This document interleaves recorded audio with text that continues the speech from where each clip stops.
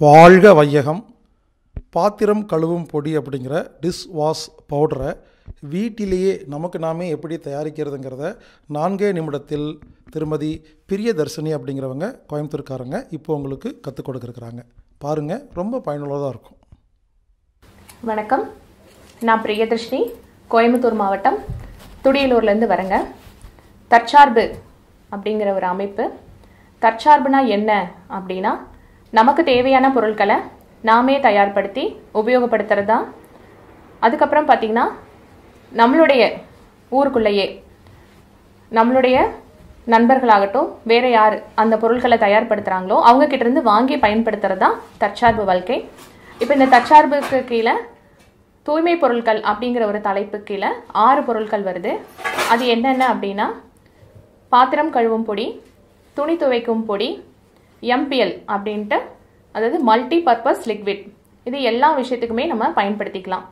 அப்புறம் தரை சுத்தி, தரையை சுத்தப்படுத்துறதுக்கான ஒரு பொருள். அடுத்தது பார்த்திங்கன்னா டிஸ்போசபிள் நாப்கின், பெண்களுக்கு ரொம்ப முக்கியமான ஒரு விஷயம்.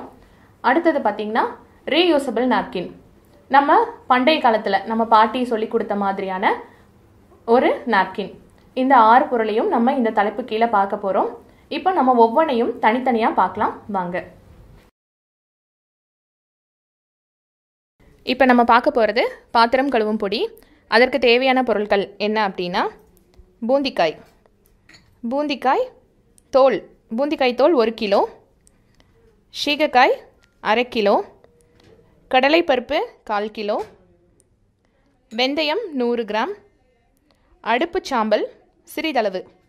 அடுத்தது இந்த பாத்திரம் கழுவும் பொடி எப்படி செய்யலாம் அப்படிங்கிறத நம்ம இப்போ பார்க்கலாம். இப்போ பார்த்தீங்கன்னா, பூந்திக்காய் நமக்கு கடையில் இப்படி தான் கிடைக்கும். அதை நம்ம என்ன பண்ணணும்னா, பூந்திக்காயை உடைச்சி கொட்டையை இப்படி தனியாக எடுத்துடணும். இந்த தோலை மட்டும்தான் நம்ம பயன்படுத்த போகிறோம். தோலாக தான் நீங்கள் 1 கிலோ பூந்திக்காயை எடுத்துக்கணும், சரிங்களா? இந்த கொட்டையை என்ன பண்ணுறது அப்படின்னா, இந்த கொட்டையை வந்து நம்ம விதைப்பந்தாக்கிக்கலாம். நம்ம இதை எப்படி அரைக்கலான்னு பார்க்கலாம். இப்போ இந்த கொட்டை நீக்கிய பூந்திக்காய் தோல் போடுறோம். அடுத்தது சீவக்காய், இதையும் நம்ம இது கூட சேர்த்துக்கிறோம். கடலைப்பருப்பையும் நம்ம இது கூட சேர்த்துக்கிறோம். பாத்திரம் கழுவுறதுக்கு கடலைப்பருப்பு எதுக்காக அப்படின்னு யோசிக்கலாம். கடலைப்பருப்பு வந்து நுரை தரதுக்காக நம்ம சேர்த்துக்கிறோம். இதுவும் வெந்தயமும் நம்ம கொஞ்சம் சிறிதளவு சேர்த்திக்கிறோம். இது எல்லாத்தையுமே நம்ம அரைக்க போகிறோம். இப்போ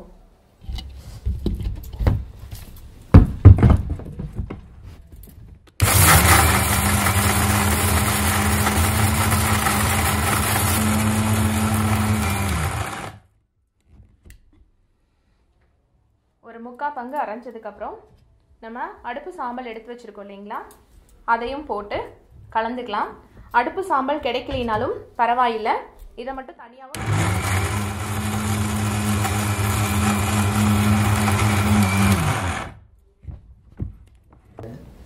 பாத்திரம் கழுவும் பொடி தயாராகிடுச்சு. இதை நம்ம அப்படியே பாத்திரம் கழுவுறதுக்கு வச்சுக்கலாம். சிறிதளவு எடுத்து வேற ஒரு பவுலில் போட்டு பயன்படுத்துங்க. ஏன்னா அதிகப்படியாக நீங்கள் தண்ணி சேர்த்தும் போது அது வீணாயிடும். அதனால் சிறிதாக நீங்கள் பயன்படுத்தணும்.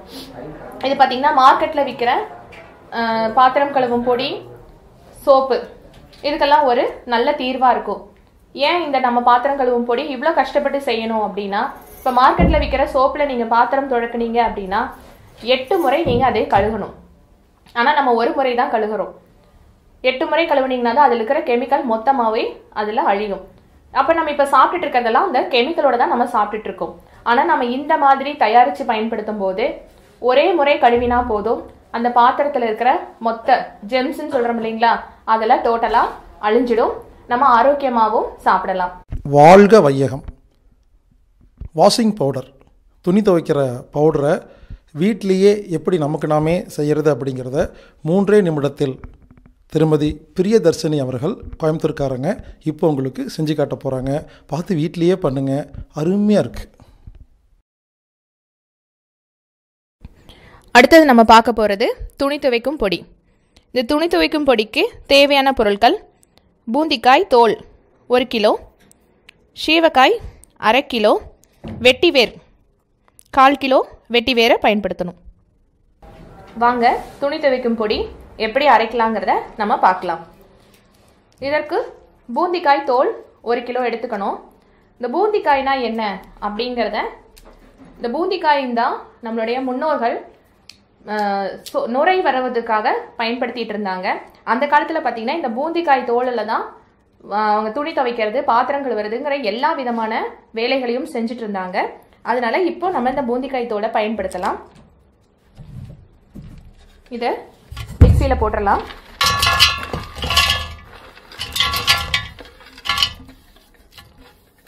இது நல்ல நுரையை கொடுக்கும் இந்த பூந்திக்காய் தோல். அடுத்தது பார்த்தீங்கன்னா சீவக்காய். சீவக்காய் எதுக்கு அப்படின்னா துணியில் இருக்கிற அழுக்குகளையும் கரைகளையும் நீக்குவதற்காக நம்ம சீவக்காயை பயன்படுத்துகிறோம். அடுத்தது பார்த்தீங்கன்னா வெட்டிவேர். வெட்டிவேர் பார்த்தீங்கன்னா கடையில் இந்த மாதிரி கிடைக்கும். இப்படியே நம்ம முழுசாக போட்டு அரைக்க முடியாது. அதுக்காக நம்ம என்ன பண்ணணும்னா சிறுசாக இந்த மாதிரி கட் பண்ணி எடுத்துக்கணும். இந்த வெட்டிவேர் எதுக்காக நம்ம பயன்படுத்துகிறோம் அப்படின்னா வாசனைக்காக. இப்போ எல்லாமே வாசனையாக நம்ம பயன்படுத்தி பழகிட்டோம். அதனால இந்த வாசனை கொடுக்கறதுக்காக நம்ம வெட்டிவேரையும் இதோட சேர்த்துக்கிறோம். இதை நம்ம இப்போ அரைக்கலாம்.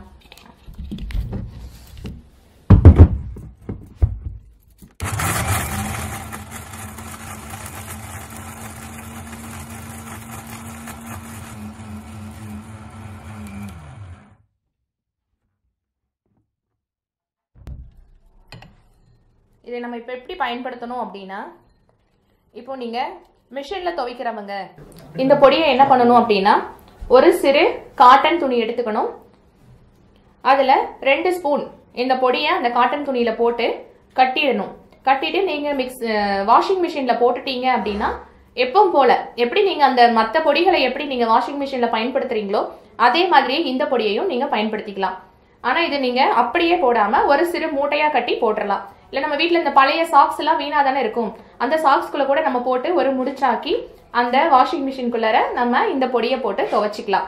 இல்லை நான் கையில் துவைப்பேன், பக்கெட்டில் துவைக்கிறவங்க என்ன பண்ணுங்கன்னா இதை ஒரு 2 ஸ்பூன் போட்டு நல்லா தண்ணியை திருகி விட்டிங்கன்னா நல்லா நுரைச்சி மேலே வரும். அதுக்கப்புறம் துணிகளை எல்லாம் அதில் போட்டு நனைச்சி வச்சுட்டு ஒரு 1 மணி நேரம் கழிச்சு அந்த துணி எடுத்தீங்கன்னா நல்லா அழுக்கு ஃபுல்லாக அந்த தண்ணியிலேயே தேங்கிடும். நீங்கள் அந்த துணியை எடுத்து ஒரு சின்ன ஒரு கும்மி அலசி போட்டிங்கன்னா போதும், துணி பளிச்சுன்னு ஆயிடும்.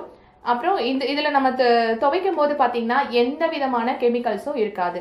நம்ம நினைக்கிறோம் சாப்பிட்றதுனால மட்டும்தான் நம்ம உடம்புக்குள்ள கெமிக்கல்ஸ் எல்லாம் போகுது, அதனால தான் நம்மளுடைய ஆரோக்கியம் குறையுதுன்னு நினைக்கிறோம். ஆனால் அப்படி கிடையாது. நம்ம இப்போ பயன்படுத்திக்கிட்டு இருக்கிற ஒவ்வொரு பொருள்லையுமே கெமிக்கல் இருக்குது. இப்போ துணி துவைக்கும் பொடியிலையும் கெமிக்கல் இருக்கு. அதில் நம்ம துவைச்சு நம்ம துணியை போடும்போது பார்த்தீங்கன்னா நம்மளோட ஸ்கின் வழியில அந்த வேர்வை துவாரங்கள் வழியில அந்த கெமிக்கல்ஸ் எல்லாம் உள்ள போயிட்டு தான் இருக்கு. அதாவது அதை நம்ம டைரக்டா வாயில சாப்பிட்றதும் ஒண்ணுதான், போட்டு நம்ம ஸ்கின் வழியில உள்ள போறதும் ஒண்ணுதான். அதனால முடிஞ்ச அளவுக்கு இந்த மாதிரியான இயற்கை பொருட்களை பயன்படுத்திக்கலாம். வாழ்க வளமுடன்.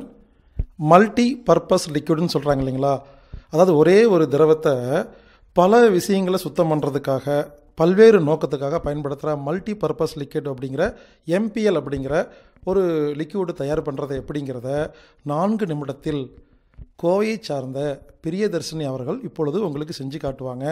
பாருங்கள், நமக்கு ரொம்ப பயனுள்ளதாக இருக்குது. இப்போ நம்ம அடுத்ததாக பார்க்க போகிறது MPL. அதற்கு தேவையான பொருட்கள்: சுத்தமான தண்ணி 1 லிட்டர், 100 நாட்டு சக்கரை, எலும்புச்சம்பழம் 3. இப்போ இந்த MPL எப்படி தயாரிக்கலாம்னு நம்ம பார்க்கலாம்.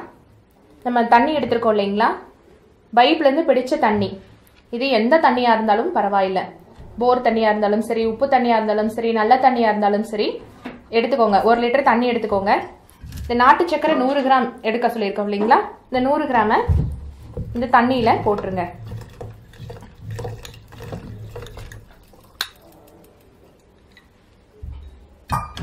அடுத்து இந்த 3 எலுமிச்சம்பழத்தை மிக்சியில் போட்டு 1க்கு 2 அடிச்சுக்கணும். நைஸாக ஆகணுங்கிற அவசியம் இல்லை, 1க்கு 2 அடிச்சுக்கிட்டாலே போதும். அரைச்சி ஊற்றினோம்னா கொஞ்சம் நல்லா இருக்கும், அதுக்காக தான் 1க்கு 2 அடிச்சுக்கணும் அப்படின்னு சொல்லி நம்ம சொல்கிறோம்.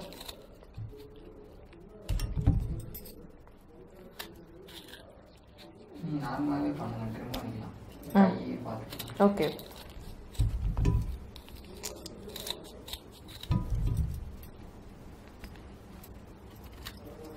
இதுக்கு எலுமிச்சம்பழம் மட்டும்தான் போடணுமா அப்படின்னா இல்லை. அதாவது புளிப்பு சுவையுடைய எந்த பழமாக இருந்தாலும் போட்டுக்கலாம். இதில் ஆரஞ்சு போட்டுக்கலாம், சாத்துக்குடி போட்டுக்கலாம். இந்த மாதிரி சிட்ரிக் சுவையுடைய எந்த பழமானாலும் இதில் நம்ம சேர்த்துக்கலாம்.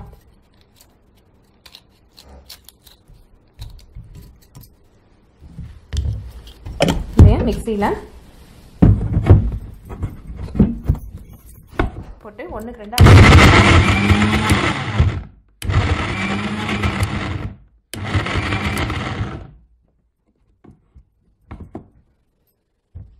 சும்மா இந்த மாதிரி சாதாரணமாக ஒரு 2 அடி அடிச்சுக்கிட்டாலே போதும்.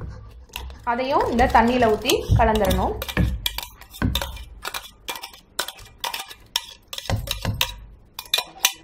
கலந்து என்ன பண்ணணும்னா நல்லா இந்த கரும்பு சக்கரை கரையிற அளவுக்கு நல்லா ஒரு கலந்து விட்டுருங்க.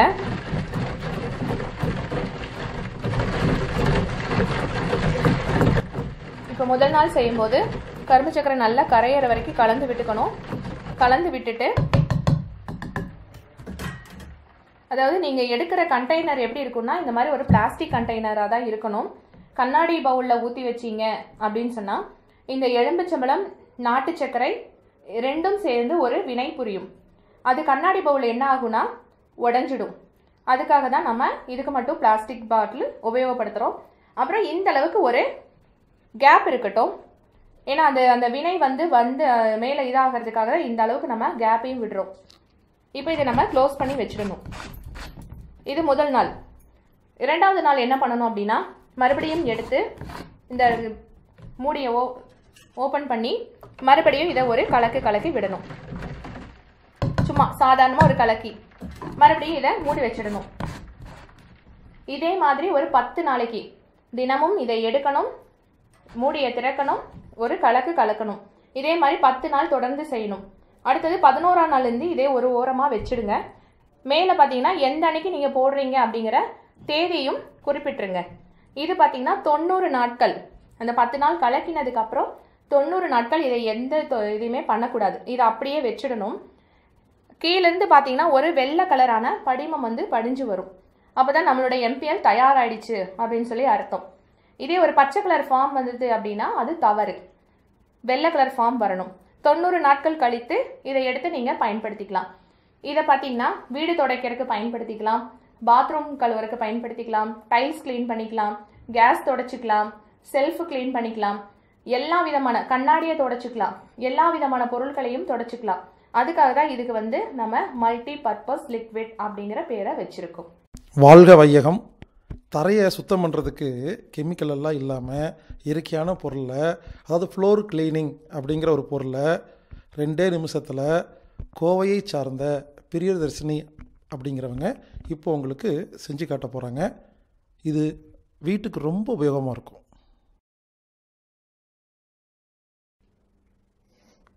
அடுத்தது நம்ம பார்க்க போகிறது தரை சுத்தி. இதற்கு தேவையான பொருட்கள் சாதாரண கல் உப்பு, பச்சை கற்பூரம், சிறிது மஞ்சள் தூள். இப்போ இந்த தரை சுத்தியை நம்ம எப்படி பயன்படுத்தலாம் அப்படின்னு சொல்லி பார்க்கலாம்.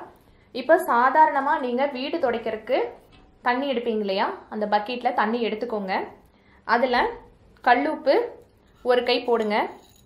சாதாரணமாக கல்லுப்பு பார்த்தீங்கன்னா உங்களுக்கு வந்து ஒரு பாசிட்டிவ் நேர்மறை ஆற்றலை வந்து உங்களுக்கு கொண்டு வந்து சேர்க்கும். அதுக்காக நம்ம எப்பவுமே கல்லுப்பு போட்டு தான் துடைக்கணும். அந்த ஒரு பயன்தான். 2வது பார்த்தீங்கன்னா மஞ்சத்தூள்.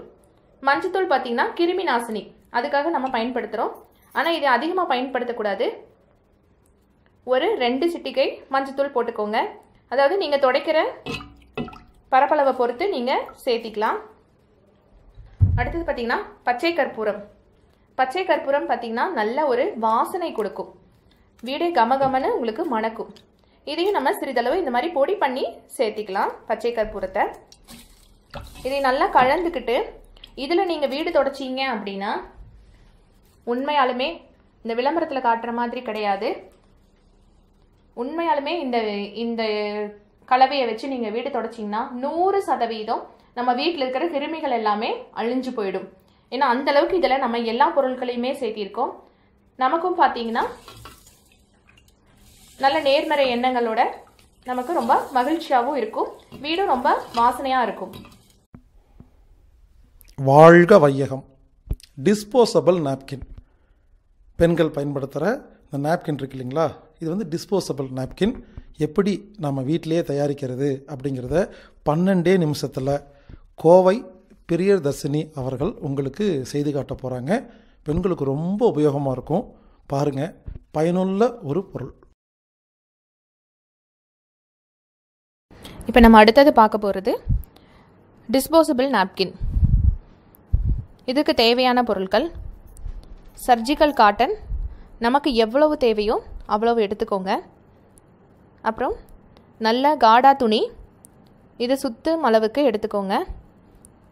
இந்த மாதிரி ஒரு 2 கட்டிங் போட்டு எடுத்துக்கோங்க, கீழேயும் மேலேயும் வைக்கிறதுக்கு. இது தைக்கிறதுக்கு நூல், ஊசி. இதை நம்ம இப்போ எப்படி செய்யலான்னு பார்க்கலாம் வாங்க. பெண்களே, இப்போ நம்ம வந்து நிறைய பிரச்சனைகளை சந்திச்சுக்கிட்டு இருக்கோம். அது எந்த மாதிரி அப்படின்னா, நம்ம கர்ப்பப்பை சம்பந்தமான பிரச்சனைகளை இப்போ அதிகமாக நம்ம சந்திச்சுக்கிட்டு இருக்கோம். இப்போ பார்த்தீங்கன்னா ஏரியாவுக்கு ஏரியா, அதாவது தெருக்கு தெரு பார்த்தீங்கன்னா ஒரு ஃபெர்டிலிட்டி சென்டர் அப்படின்னா செயற்கை குழந்தை கருத்தரிப்பு அப்படிங்கிற மையம் வந்து அதிகமாக வந்துக்கிட்டு இருக்கு. இது எதனால்? நீங்கள் கொஞ்சம் யோசிச்சு பாருங்கள். முதல்லலாம் பார்த்தீங்கன்னா நம்ம அம்மா சாதாரணமாக, நம்ம பாட்டியெல்லாம் ஒரு டசன் 10 பேர் 6 பேர் அந்த மாதிரி இருந்தாங்க. இன்னைக்கு ஒரு குழந்தைக்கே நம்ம ரொம்ப கஷ்டப்பட்டுட்டு இருக்கோம். தினமும் போய் எங்கே போகிறோமோ இல்லையோ, கோவிலுக்கெல்லாம் போகிறது கிடையாது, டெய்லியும் போய் நம்ம ஹாஸ்பிட்டல் வாசலில் போய் உட்கார்ந்துட்டு இருக்கோம். இந்த பிரச்சனையெல்லாம் எதனால் வந்துச்சு? ஒரு நிமிஷம் நம்மளாம் யோசிச்சு பார்த்துருக்கோமா? நம்ம சாப்பிட்ற சாப்பாடுனால வந்திருக்கா அப்படின்னு யோசிச்சு பாருங்க.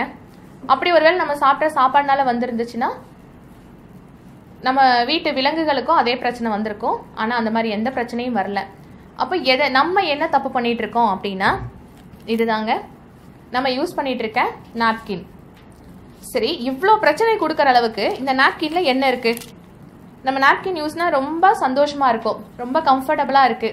நாப்கின் வச்சுட்டா நமக்கு எந்த பிரச்சனையும் கிடையாது, ஓடலாம், குதிக்கலாம், ஆடலாம், சந்தோஷமா இருக்கலாம், இப்படிதான் நமக்கு சொல்லி கொடுக்குறாங்க. அப்படி இருக்கும்போது இந்த நாப்கின்னால எப்படி இவ்வளோ பிரச்சனை வருது? பார்க்க சாதாரணமாக தான் இருக்கு, ஆனால் இதில் என்ன இருக்கு? நம்ம இதை பற்றி பார்க்கலாம் வாங்க.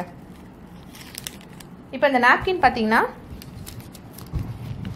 இருக்கு, இதை ஒட்டுறதுக்கு கம்மு, ஒரு விதமான பசைத்தன்மை இருக்கு. கீழேயும் பார்த்தீங்கன்னா அதே மாதிரி தான் பசை.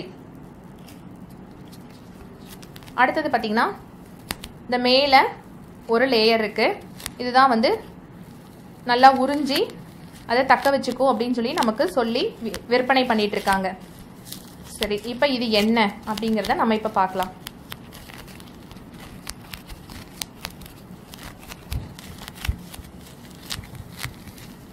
பாருங்க, பிக்கிறதுக்கே எவ்வளோ கடினமாக இருக்குன்னு. காட்டன்னு நினச்சி நம்ம வாங்கிட்டு இருக்கோம். நீங்கள் பார்த்தாலே தெரியும் இது என்ன பொருள் அப்படின்னு சொல்லிட்டு. இது ஒரு விதமான பிளாஸ்டிக். இப்போ பார்த்தீங்கன்னா மற்ற பொருள் எல்லாம் நம்ம எரிச்சா என்ன ஆகும்? எரிஞ்சு போகும். ஆனால் இது இப்போ என்ன ஆக போகுது அப்படிங்கிறத நம்ம பார்க்கலாம்.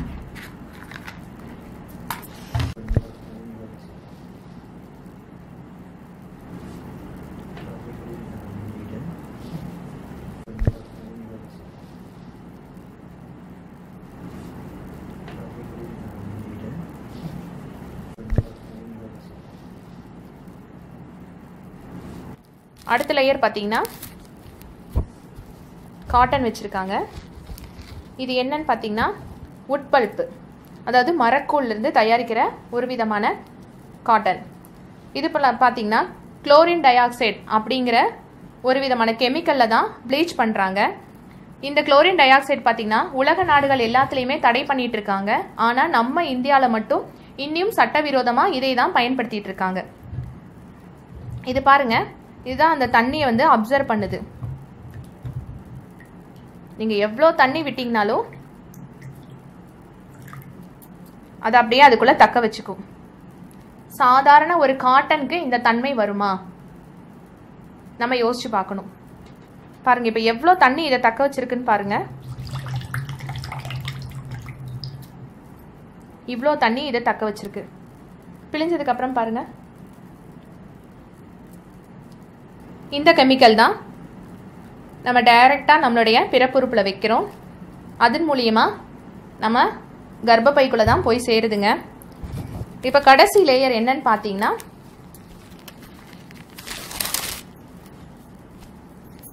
இது ஒரு பிளாஸ்டிக். பாருங்க எவ்வளோ இழுத்தாலும் அப்படியே இழுத்துக்கிட்டே தான் போகும். நினைச்சு பாருங்க, இந்த பிளாஸ்டிக் வழியில நீங்க காத்தை விட்டு பாருங்க, காத்து ஊடுருவி போகுமா? போகவே போகாது. இப்ப நமக்கு உடம்புல பாத்தீங்கன்னா எத்தனை விதமான சுவாசம் இருக்கு அப்படின்னா, நம்ம மூக்கு வழியா சுவாசிக்கிறோம். அடுத்தது இரண்டாவது பாத்தீங்கன்னா நம்மளோட தோல் துவாரங்கள் வழியில சுவாசிக்கிறோம். மூன்றாவது பாத்தீங்கன்னா நம்மளோட மூலாதாரம் வழியில நம்ம சுவாசிக்கிறோம். அந்த மூலாதாரத்துல கொண்டு போய் இப்படி ஒரு பிளாஸ்டிக் லேயரை நம்ம வச்சுட்டோம் அப்படின்னா எப்படி நமக்கு சுவாசம் நடைபெறும்? அப்ப அந்த இடத்துல வந்து காற்று போறது வந்து தடைப்படுது. அதனால தான் நம்ம கர்ப்பப்பையில நீர்க்கட்டிகள் எல்லாம் சேருது. இதுதான் இந்த பாதிப்பு. இதுதான் இந்த நாப்கின்னால நமக்கு வர கெடுதல்கள். இவ்வளோ கெடுதல்கள் இந்த நாப்கின்ல இருக்கு. ஆனா இது நம்ம தெரியாம சாதாரணமா போய் அழகா டிபார்ட்மெண்ட் ஸ்டோர்ல மற்ற கடைகளில் போய் சாதாரணமா வாங்கி நம்ம ரொம்ப நல்லா இருக்கு, கரெக்ட், நமக்கு வந்து கம்ஃபர்டபுளா இருக்குன்னு சொல்லி நம்ம இதை பயன்படுத்திக்கிட்டு இருக்கோம். இதை நம்ம தூக்கி வீசிட்டு நம்ம பாரம்பரிய முறைப்படி தயாரிக்கிற அணையாடை நாப்கின் அதை நம்ம பயன்படுத்த ஆரம்பிச்சாலே பெண்கள் வந்து நம்மளுடைய கர்ப்பப்பையை நம்ம காப்பாத்திக்கலாம், நம்மளோட பெண்மையை நம்ம காப்பாத்திக்கலாம், நம்ம தாய்மையையும் நம்ம காப்பாத்திக்கலாம், நாமளா இருக்கலாம், பெண்கள் பெண்களா வாழலாம். இன்னைக்கு நிறைய பெண்கள் பாத்தீங்கன்னா கர்ப்பப்பையை இழந்துகிட்டு ரொம்ப கஷ்டப்பட்டுட்டு இருக்காங்க. அதுக்கெல்லாம் முக்கியமான காரணம் இந்த நாப்கின் தான். இந்த நாப்கின்ல இருந்து நம்ம விடுபட்டாலே போதும், நம்ம எல்லா விதமான பிரச்சனையிலிருந்தும் நம்ம விடுபட்டு வெளியே வந்துடலாம். இப்போ நம்ம நாப்கின்ல எவ்வளோ கெடுதல் இருக்குங்கிறத பார்த்தோம். இப்போ அதிலிருந்து விடை பெறுவதற்கு நமக்கு ஒரு மாற்று தேவைப்படுது. அதுக்கான ஒரு சின்ன வழி தான் இது. பார்த்தீங்கன்னா டிஸ்போசபிள் நாப்கின்.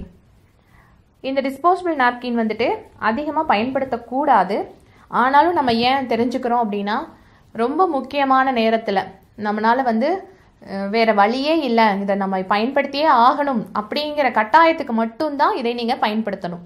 சரிங்களா? ஒரு சின்ன மாற்று தான். இதையவே நீங்கள் ரெகுலராக யூஸ் பண்ணக்கூடாது. சரி, இப்போ இதை நம்ம எப்படி செய்யலான்னு பார்க்கலாம்.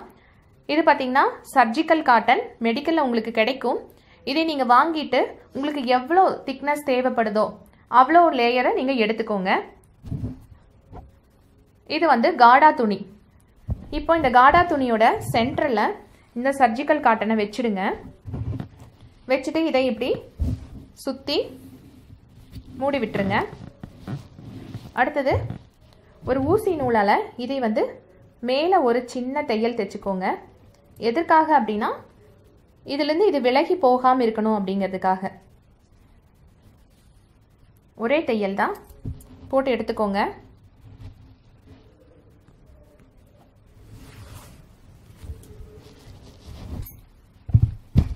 இதே மாதிரி மேலையும் ஒரு தையல் போட்டுக்கோங்க. இப்படி கீழையும் மேலையும் இதையே நல்லா தைச்சுக்கோங்க. அப்போ தான் இதுலேருந்து இது வந்து விலகாமல் இருக்கும். அடுத்தது பார்த்தீங்கன்னா, நம்ம நாப்கின் மாதிரியே ஒரு லேயரை வந்து கட் பண்ணியிருக்கோம். ஏன்னா இப்போ நம்ம நாப்கினை பயன்படுத்தி பழகிட்டோம். அதுலேருந்து மாறணும் அப்படின்னா கொஞ்சம் கஷ்டம்தான். அதனால் அதோடைய ஒரு அளவையே நம்ம கட் பண்ணி எடுத்திருக்கோம். இப்போ கீழே ஒரு லேயர். இந்த துணி பார்த்தீங்கன்னா வீட்டில் இருக்க சாதாரண நைட்டி இல்லை பழைய காட்டன் சாரீ அதுலேருந்தே நம்ம கிழிச்சு எடுத்துக்கலாம்.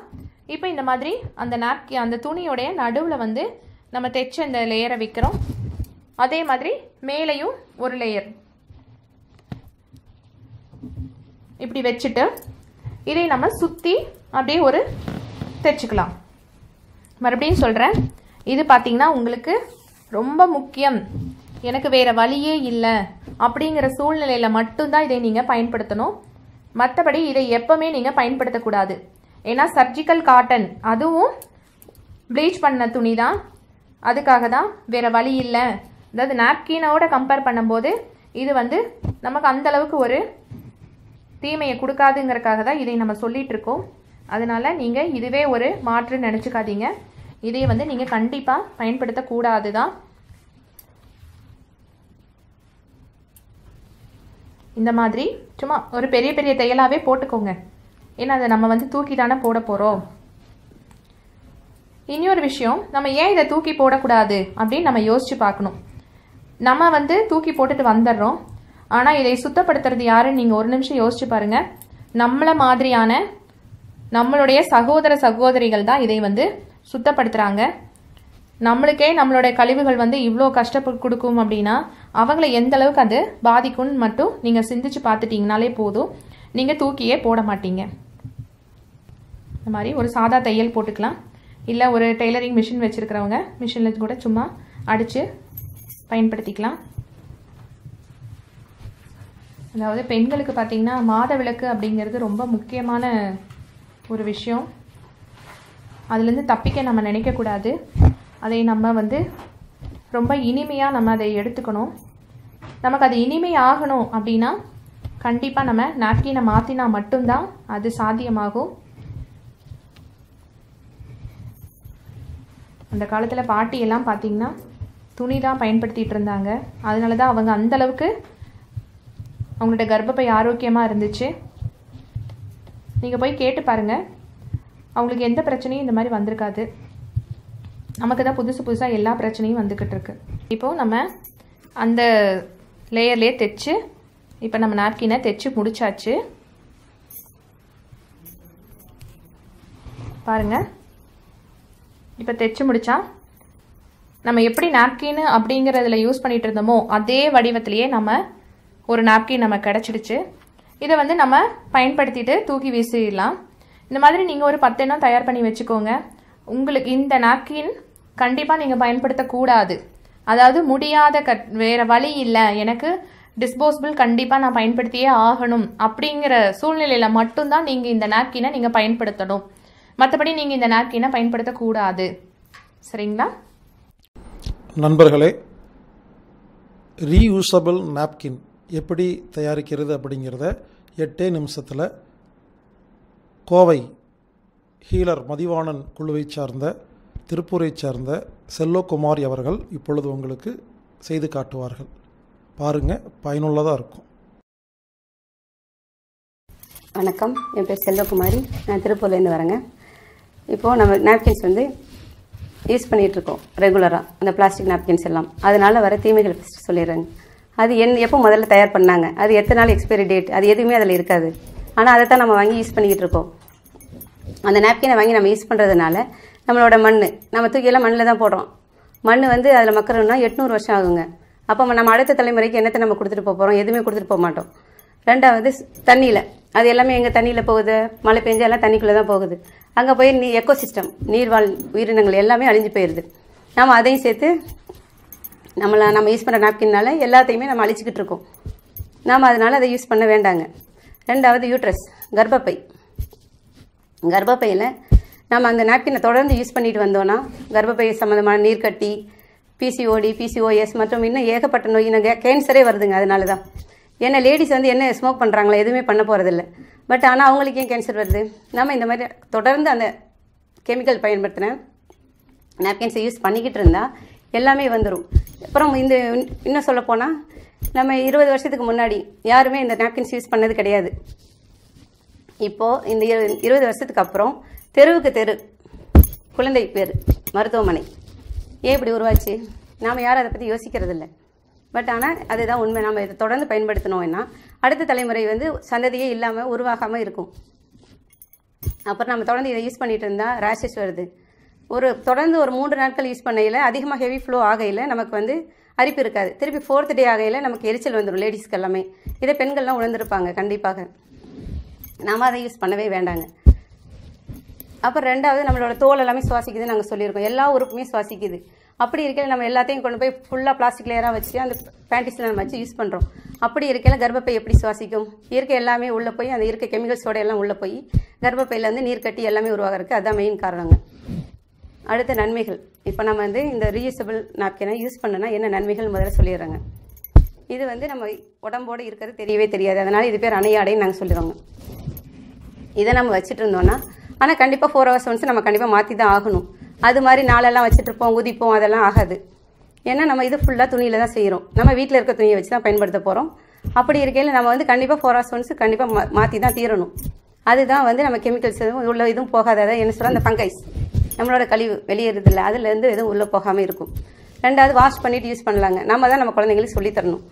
ஏன்னா நல்ல பழக்கத்தில் நமக்கு யார் சொல்லி தந்தாங்க? நம்ம தாத்தா பாட்டி தான் நமக்கு சொல்லி தந்தாங்க, நம்ம அம்மா அப்பா சொல்லி கொடுத்தாங்க. அதே மாதிரி நம்ம குழந்தைகள் எல்லாரும் வீட்டில் மனைவி ஆகட்டும், சகோதரி ஆகட்டும், எல்லாருக்கும் நம்ம சொல்லிக் கொடுப்போம். இது நம்மளோட கழிவு, இதை நாம் கண்டிப்பாக வாஷ் பண்ணி யூஸ் பண்ணலாம்.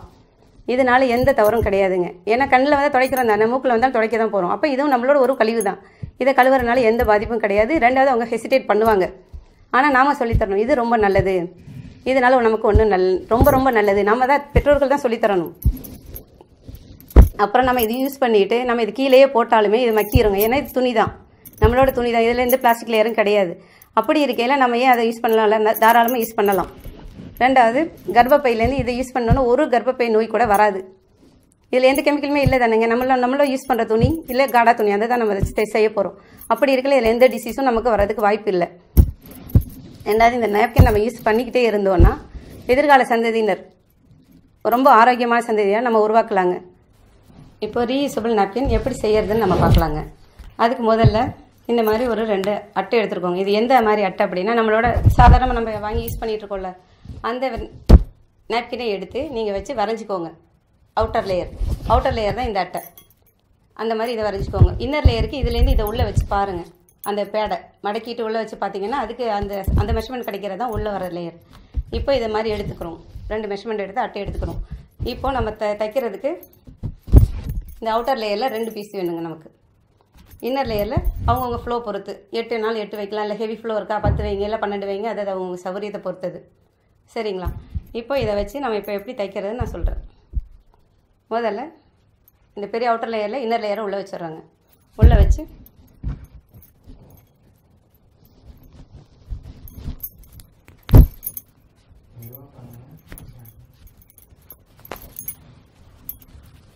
இந்த மாதிரி இங்கே ஒரே நாட்டு இங்கே நகராமல் இருக்கிறதுக்கு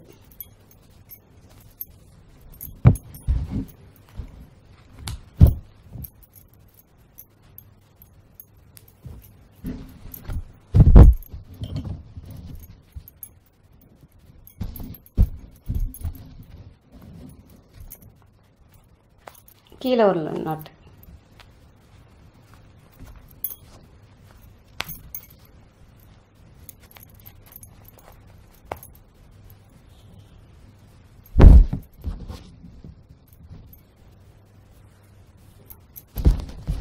இந்த 2 சென்டர்லையுமே நகராமல் இருக்கணும்ல, அங்கே இங்கேயுமே அதே மாதிரி ஒரு நாட்டு.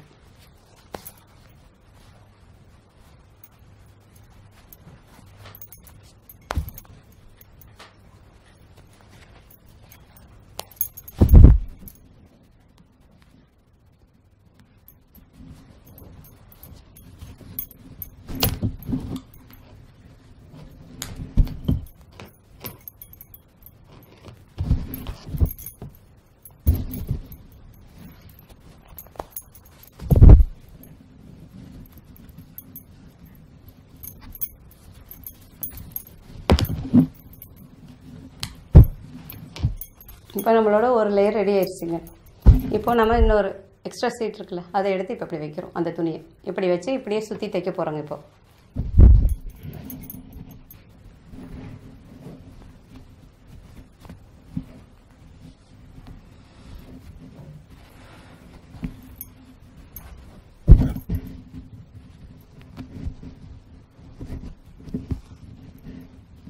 ஓகே, இப்போ தைச்சிட்டேங்க. நான் இப்படி தைச்சிட்ருக்கேன்.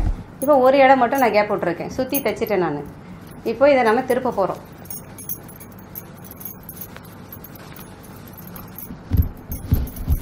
நம்ம திருப்பி இந்த ஒரு கேப் இருக்குல்லங்க, அதையுமே நம்ம வந்து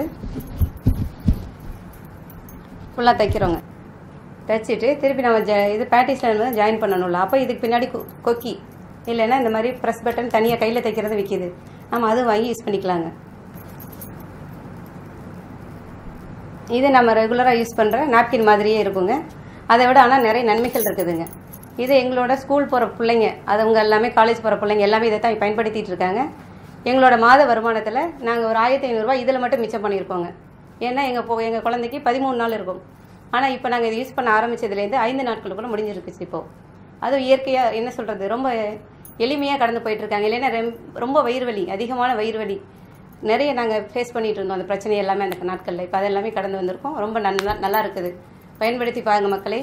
இதான் ரொம்ப ரொம்ப பெண்களுக்கு ரொம்ப அவசியமான ஒன்று. நீங்கள் நம்ம ரொம்ப அழகாக இருக்கணும், அதை பண்ணுறோம் இதை பண்ணுறோம், பட் ஆனால் செஞ்சிட்ருக்கோம். பட் ஆனால் கர்ப்பப்பையை நம்ம பாதுகாத்தா மட்டும்தான் வெளிப்புற அழகு எல்லாமே நிரந்தரமாக இருக்கும். இல்லை நம்ம ஆஸ்பத்திரியில் கொண்டு போய் கர்ப்பப்பையை எடுத்து கொடுத்துட்டு, அதாவது குப்பையில் போட வேண்டிய விஷயத்தை மட்டும் தான் குப்பையில் போடணும். கர்ப்பப்பை நம்மளோட கடைசி வரைக்கும் நம்ம எடுத்துகிட்டு போக வேண்டிய விஷயம் அது. அதனால் கர்ப்பப்பையை கண்டிப்பாக பாதுகாக்கணும், ரீசபிள் நாப்கினை யூஸ் பண்ணணும். நன்றி. நண்பர்களே, மூலிகை பல்பொடி எப்படி தயாரிப்பது என்பதை 3 நிமிடத்தில் கோவை ஹீலர் மதிவாணன் குழுவைச் சேர்ந்த திருமதி செந்தாமரை அவர்கள் இப்பொழுது உங்களுக்கு கற்றுக் கொடுக்க இருக்கிறார்கள். நம்ம அன்றாட வாழ்க்கையில் என்ன பொருளை பயன்படுத்தணும், அதில் என்ன கலந்துருக்கு அப்படிங்கிறது நமக்கு தெரியணும். அதை நம்ம தான் முடிவு பண்ணணும், வேறு யாரும் முடிவு பண்ணக்கூடாது. நம்ம வீட்டிலையே தயாரிக்கிற இயற்கை முறையில் தயாரிக்கிற பல்பொடி எப்படி செய்கிறதுன்னு வாங்க பார்க்கலாம். இயற்கை பல்பொடி செய்ய தேவையான பொருட்கள்: கடுக்காய் 100 கிராம், தாண்டிக்காய் 100 கிராம், நெல்லி வற்றல் 100 கிராம், வால்மிளகு 50 கிராம், கிராம்பு 20 கிராம், ஏலக்காய் 10 கிராம், இந்துப்பு 20 கிராம், மஞ்சள் ஒரு சிட்டிகை எடுத்துக்கிட்டிங்கன்னா போதும். இயற்கை பல்பொடி எப்படி செய்கிறதுன்னு பார்க்கலாம். கடுக்காய், தாண்டிக்காய், நெல்லி வற்றல் 3யுமே தோலை மட்டும்தான் நம்ம பயன்படுத்தணும், விதையை கண்டிப்பாக நீக்கிடணும். தேவையான எல்லா பொருட்களையுமே வெயிலில் நல்லா காய வச்சு அரைச்சோம்னா நம்ம இயற்கை பல்பொடி தயார். நம்ம இப்போ காய வச்ச எல்லா பொருட்களையும் அரைக்க போகிறோம். கடுக்காய், தாண்டிக்காய், நெல்லி வற்றல், வால்மிளகு, கிராம்பு, ஏலக்காய், உப்பு, மஞ்சள் தூள். இது நம்ம இப்போ செஞ்சு காட்டணுங்கிறதுக்காக மிக்சியில் அரைச்சி காட்டுறோம். அரவை மெஷினில் கொடுத்து அரைச்சிங்கன்னா கொஞ்சம் உபயோகப்படுத்துறதுக்கு நல்லா இன்னும் கொஞ்சம் நைஸாக நல்லா வரும்.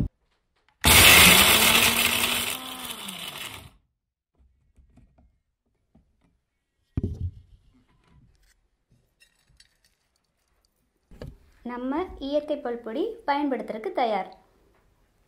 நம்ம இயற்கை பல்பொடி தயாராகிடுச்சு. நம்ம டூத் பேஸ்ட்டுக்கு மாற்றாக இதை கண்டிப்பாக நல்ல முறையில் பயன்படுத்தலாம். இதை நம்ம பயன்படுத்தும் போது பற்கள் நல்லா வலுவாகும், ஈறுகள் ஆரோக்கியமாக இருக்கும்.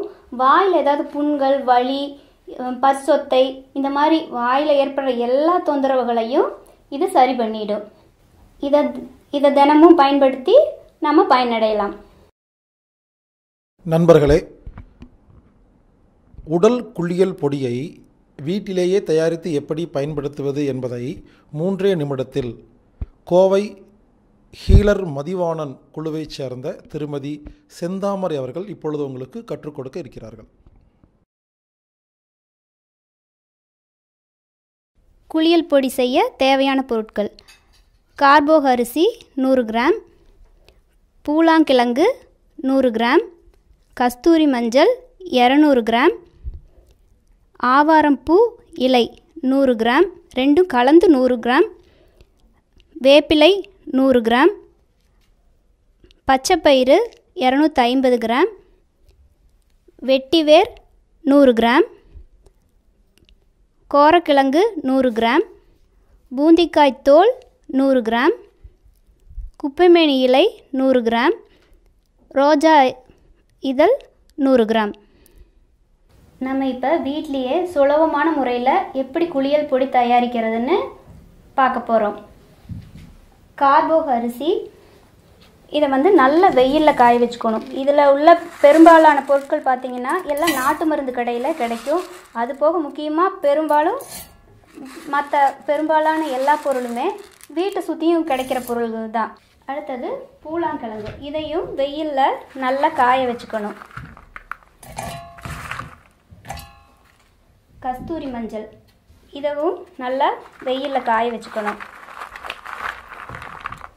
ஆவாரம் பூ இலை ரெண்டையும் நான் சேர்த்து எடுத்திருக்கேன். பூ இலைகளை, இதில் இருக்கிற எல்லா பூ இலைகள் இதை எல்லாத்தையுமே நிழலில் ஒரு 3 நாள் காய வச்சுட்டு அரைக்கிறதுக்கு முன்னாடி வெயிலில் வச்சு அரைச்சிங்கன்னா இதோட தன்மை வந்து நல்லாயிருக்கும், பொடியோட தன்மை நல்லாயிருக்கும். வேப்பிலை, இதையும் நான் வந்து நிழலில் உலர்த்தி வச்சுருக்கேன். பச்சைப்பயிறு, இதோட நன்மை என்னென்னு இங்கே எல்லாருக்குமே தெரியும், தோலை நல்லா ஈரப்பதமாகவும் ஆரோக்கியமாகவும் வச்சுக்கும். வெட்டிவேர், இது வந்து உடலுக்கு குளிர்ச்சியாகவும் நல்ல மணத்தை கொடுக்கக்கூடியதாகவும் இருக்கும். கோரக்கிழங்கு, இதையும் வந்து வெயிலில் நல்லா காய வச்சு எடுத்துக்கணும். பூந்திக்காய், இது நம்ம உடம்புல அழுக்கு நீக்கவும் நுரைப்பு தன்மைக்காகவும் இதை நம்ம பயன்படுத்துகிறோம். இதையும் வந்து கொட்டையை நீக்கி நல்லா காய வச்சு வெயிலில் நல்லா காய வச்சு எடுத்துக்கணும். குப்பைமேனி இலை, இது வந்து நம்ம தோலில் இருக்கிற எல்லா தொந்தரவுகளையும் நீக்கக்கூடியதாகவும், ரோஜா இதழ் வந்து வாசனைக்காகவும் குளிர்ச்சிக்காகவும் எடுத்துக்கிறோம். இதை நான் இப்போ செஞ்சு காட்டுறதுக்காக உங்களுக்கு மிக்சியில் அரைச்சி காட்டுறேன்.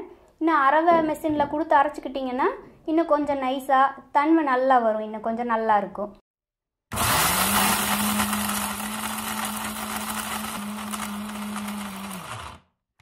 நம்மளோட குளியல் பொடி பயன்படுத்துறதுக்கு தயாராகிடுச்சு. இதை நம்ம தயாரித்து பயன்படுத்தும் போது நம்ம குடும்பத்துக்காக நம்மளே தயாரிச்சிருக்குங்கிற ஒரு மனநிறைவு கிடைக்கும் நமக்கு. சோப்பை விட இந்த மாதிரி பொடியெல்லாம் நம்ம பயன்படுத்தும் போது தோல் ரொம்ப மென்மையாகவும் நறுமணமாகவும் இருக்கிற மாதிரி நம்மளே வந்து உணர்வுபூர்வமாகவே உணர்வோம். இதை நான் பயன்படுத்தும் போது எனக்கு என்ன அனுபவம் ஏற்பட்டுச்சுன்னா, இதை பயன்படுத்தினோன்னையும் நான் என்னை வந்து ஒரு குழந்தை மாதிரியா ஒரு உணர்ந்தேன். நான் என்கிட்ட அந்த நம்ம சின்ன குழந்தைங்களுக்கு பயன்படுத்துகிற அந்த ஆவாரம்பூ வாசனை, பச்சைப்பயிறு வாசனை இதெல்லாம் கலந்து அது கொடுத்த வாசனை வந்து உண்மையிலுமே நான் ஒரு சின்ன குழந்தையாக மாறிட்ட மாதிரி தான் என்னை உணர வச்சுது. நானே இன்னைக்கு அன்னைக்கு ரொம்ப அன்பாக உணர்ந்தேன். இந்த மாதிரி இயற்கை பொருட்களை நம்ம பயன்படுத்தும் போது தான் இந்த மாதிரி உணர்வுபூர்வமான விஷயங்களையே போவோம். இதை எல்லாரும் தயாரித்து பயன்படுத்துங்க. நண்பர்களே, தலை குளியல் பொடியை வீட்டிலேயே சிறப்பாக செய்து இயற்கையாக பயன்படுத்துவது எப்படி என்பதை 3 நிமிடத்தில் கோவை ஹீலர் மதிவாணன் குழுவை சார்ந்த திருமதி செந்தாமரை அவர்கள் இப்பொழுது உங்களுக்கு கற்றுக் கொடுக்க இருக்கிறார்கள். தலைக்குளியல் பொடி செய்ய தேவையான பொருட்கள்: செம்பருத்தி பூ இலை 2 சேர்ந்து 200 கிராம் எடுத்துக்கோங்க. இந்த பூ இலை 2யுமே வந்து நிழலில் காய வச்சு எடுத்து வச்சுக்கோங்க. அடுத்தது நெல்லி வற்றல் 100 கிராம், இதை நல்லா வெயிலில் காய வச்சு எடுத்துக்கோங்க. சீயக்காய் 250 கிராம், இதுவும் வெயிலில் காய வச்சு எடுத்துக்கோங்க. வேப்பிலை 50 கிராம், இதை நிழலில் உலர்த்தி எடுத்து வச்சுக்கோங்க. அடுத்தது கரிசலாங்கண்ணி, இது வந்து 100 கிராம் எடுத்துக்கோங்க, இதையும் நிழல்லையே உலர்த்தி எடுத்துக்கோங்க. வெந்தயம் 200 கிராம், இதை வெயிலில் காய வச்சு எடுத்துக்கிட்டோம்னாவே போதுமானது. பூந்திக்காய் வந்து அதோட தோலை மட்டும் எடுத்துக்கிறோம், பூந்திக்காய் தோல் 250 கிராம்.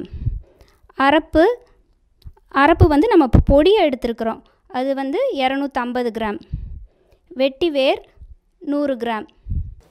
தலைக்குளியல் பொடி செய்ய தேவையான பொருட்கள் எல்லாம் வெயிலில் நல்லா காய வச்சு தயாராக இருக்குது. இதை எப்படி செய்யலான்னு இப்போ நம்ம பார்க்கலாம். செம்பருத்தி பூ இலை 2யும் நிழலில் உலர்த்தி எடுத்து வச்சுருக்கோம். இது நம்ம எதுக்காக பயன்படுத்துகிறோன்னா, நம்ம முடி வந்து நல்லா பளபளப்பாகவும் மென்மையாகவும் இருக்கும். நெல்லி வற்றல் முடியோட ஆரோக்கியத்துக்காகவும் வேர்களை வலுப்படுத்துறதுக்காகவும் இதை நம்ம பயன்படுத்துகிறோம். சீகக்காய் முடியில் இருக்கிற அழுக்கு போக்கவும் ஆரோக்கியத்துக்காகவும் பயன்படுத்துகிறோம். வேப்பிலை, இது வந்து தலையில் இருக்கிற பொடுகு மாதிரியான பிரச்சனை எல்லாமே போக்கிடும். அதுக்காக இதையும் நம்ம பயன்படுத்துகிறோம். கரிசலாங்கண்ணி இது முடியோட ஆரோக்கியத்துக்காக பயன்படுத்துகிறோம்.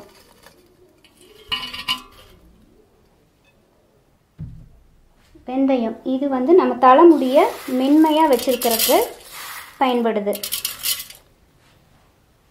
பூந்திக்காய் தோல் அழுக்கு நீக்கிறதுக்காகவும் நம்ம நுரைப்பு தன்மைக்காகவும் பூந்திக்காய் தோல் பயன்படுத்துகிறோம்.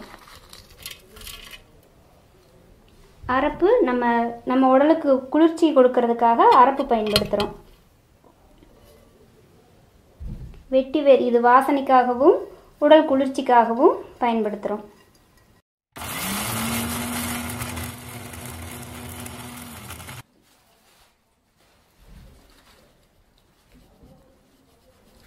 இப்போ நம்ம இயற்கை தலைக்குளியல் பொடி தயாராகிடுச்சு. இந்த பொடியை பயன்படுத்தும் போது முடி ஆரோக்கியமாகவும் உறுதியாகவும் நல்லா மென்மையாகவும் வாசனையாகவும் இருக்கும். இந்த பொடியை எல்லாரும் தயாரித்து பயன்படுத்துங்க. நண்பர்களே, மின்சார தைலம் அப்படிங்கிற தைலத்தை 2 நிமிஷத்தில் செய்கிறது எப்படி அப்படிங்கிறத கோவை ஹீலர் மதிவாணன் குழுவைச் சேர்ந்த திருமதி செந்தாமரை அவர்கள் இப்பொழுது உங்களுக்கு விளக்கமாக சொல்வார்கள்.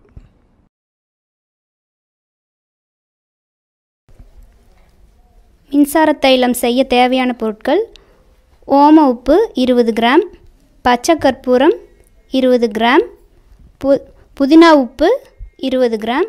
இந்த 3 உப்புகளையும் கலந்துக்கிறதுக்கு ஒரு கண்ணாடி பாட்டில். மின்சார தைலம் தயாரிக்கிறது ரொம்ப சுலபந்தான். இந்த 3 உப்புக்களையுமே நம்ம சம அளவு இந்த கண்ணாடி பாட்டிலில் போட்டு எடுத்துக்கணும். இந்த தைலம் செய்யறதுக்கு நம்ம கண்டிப்பாக கண்ணாடி பாட்டில் மட்டும்தான் உபயோகப்படுத்தணும்.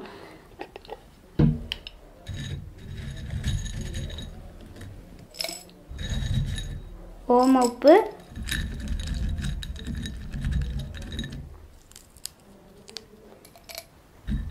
பச்சை கற்பூரம்,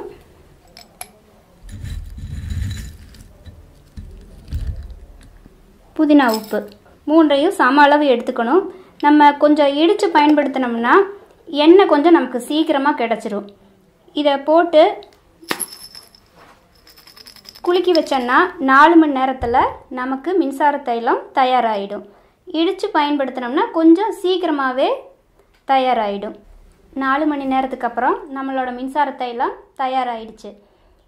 உடலில் ஏற்படுற அத்தனை வலிகளையும் மின்சார வேகத்தில் சரி பண்ணுறதுனால தான் இதுக்கு மின்சார தைலம்னே பேர். உலகத்திலேயே மிக மோசமான மாத்திரை அப்படின்னு சொல்கிறது பெயின் கில்லருக்காக எடுத்துக்கிற மாத்திரை தான். அதுக்கு மாற்றாக அதை நம்ம பயன்படுத்தலாம். அது போக நம்ம உடம்பில் ஏற்படுற எல்லா விதமான வலிகளுக்கும், கைகால் வலி, தலைவலி, மூட்டு வலி, இடுப்பு வலி, இந்த மாதிரி எல்லா விதமான வலிகளையுமே இது போக்கக்கூடியது. இதை நம்ம குறைஞ்ச அளவு பயன்படுத்தினாவே நம்மளோட வலிகள் எல்லாமே போயிடும்.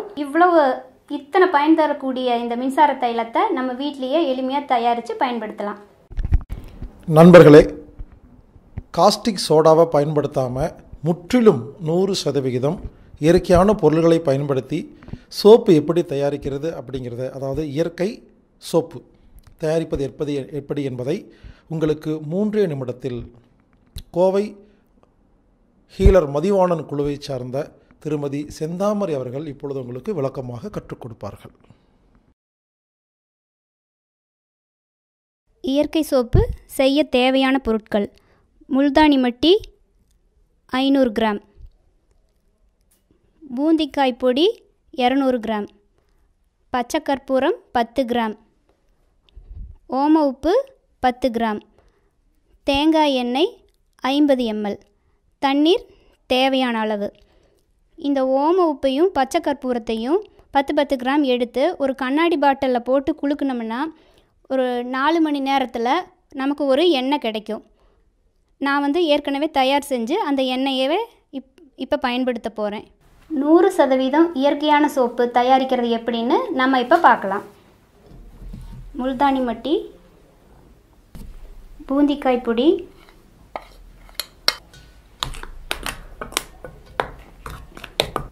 நம்ம ஓம உப்பு பச்சை கற்பூரம் 2ஐயும் சேர்த்து எடுத்து வச்சுருக்குறோம் இல்லைங்களா, அந்த எண்ணெய், தேங்காய் எண்ணெய், இது எல்லாத்தையும் ஒன்றா கலந்து நல்லா பிசைஞ்சுக்கணும். சப்பாத்தி மாவு பதம் வர வரைக்கும் பிசைஞ்சுக்கணும்.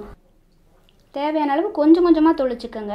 சப்பாத்தி மாவு பதம் வர வரைக்கும் நம்ம பிசைஞ்சா போதுமானதாக இருக்கும். இந்த மாதிரியான பதம் வர வரைக்கும் பிசைஞ்சுக்குங்க. இது நான் கையில் மட்டுமே உங்களுக்கு செஞ்சு காட்ட போகிறேன். நீங்கள் வேணும்னா தேவையான வடிவத்தில் மோல்டு கூட யூஸ் பண்ணி செஞ்சுக்கலாம். தேங்காய் எண்ணெய் கையில் தடவிக்கிட்டிங்கன்னா கொஞ்சம் ஒட்டாமல் வரும்.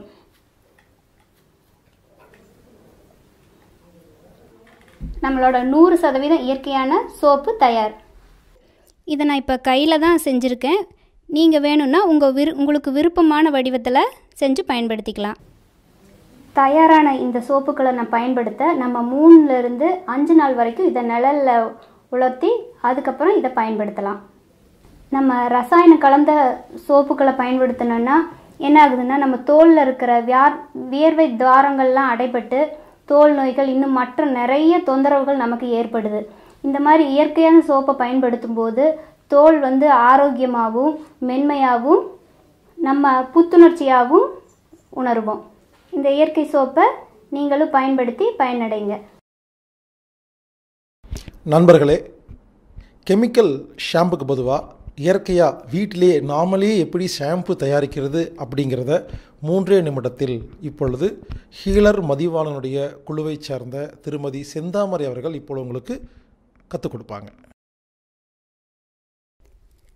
இயற்கை ஷாம்பு செய்ய தேவையான பொருட்கள்: பூந்திக்காய் தோல் 50 கிராம், சீகக்காய் 50 கிராம், வெட்டிவேர் 50 கிராம், வெந்தய பொடி 1 டீஸ்பூன், கருவேப்பிலை 1 கைப்பிடி அளவு, செம்பருத்திப்பூ 10 எண்ணிக்கை, செம்பருத்திப்பூ இலை கைப்பிடி அளவு, அரப்பு 1 டீஸ்பூன், ஆளி விதை பொடி 20 கிராம். இயற்கை ஷாம்பு எப்படி தயாரிக்கிறதுன்னு பார்க்கலாம். அடி கனமான பாத்திரத்தை எடுத்துட்டு அதில் ஒரு 1/2 லிட்டர் தண்ணி நம்ம ஊற்றிக்கணும். தண்ணி இப்போ சூடாயிருச்சு. நம்ம இதுக்கான பொருளெல்லாம் உள்ளே போடலாம். பூந்திக்காய் தோலையும் சீகக்காயையும் கொஞ்சம் இடித்து வச்சுக்கிட்டோம்னா இதில் சாறு கொஞ்சம் நல்லா இறங்கும். இந்த ஷாம்புவோட தன்மை நல்லாயிருக்கும். நான் இப்போ பூந்திக்காய் தோலை போட்டுட்டேன். வெட்டிவேர், செம்பருத்தி பூ இலை இது ரெண்டையுமே நம்ம பச்சையாக பயன்படுத்தினா ஷாம்புவோட தன்மை நல்லாயிருக்கும். செம்பருத்தி பூவை பயன்படுத்தும் போது நமக்கு அதோட இதழ் மட்டும் போதுமானது. இது மேலே இருக்கிற இந்த தண்டையும் பின்னாடி இருக்கிற இந்த காம்பையும் நம்ம நீக்கிடலாம்.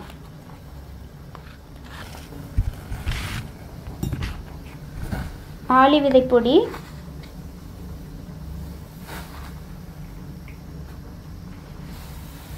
அரப்பு,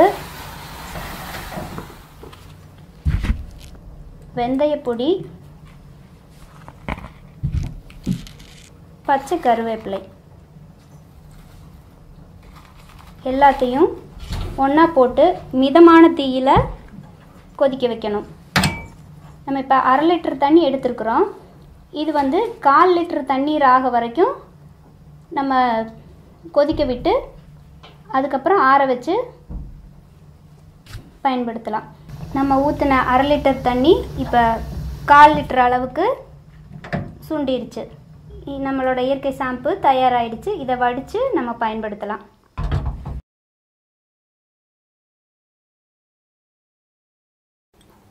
வடிகட்டி ஆற வச்ச இயற்கை ஷாம்பு இப்போ பயன்படுத்துறதுக்கு தயாராகிடுச்சு. இது நம்ம 3 நாள் வரைக்கும் வச்சு பயன்படுத்தலாம். தேவையான போது வீட்டிலேயே தயாரித்து பயன்படுத்துங்க. நண்பர்களே, கேழ்வரகுல சர்லாக் எப்படி செய்கிறது அப்படிங்கிறத 6 நிமிஷத்தில் உடுமல்பேட்டை சேர்ந்த சித்ரா அவர்கள் உங்களுக்கு இப்போது செய்து காட்டுவார்கள். பாருங்கள்.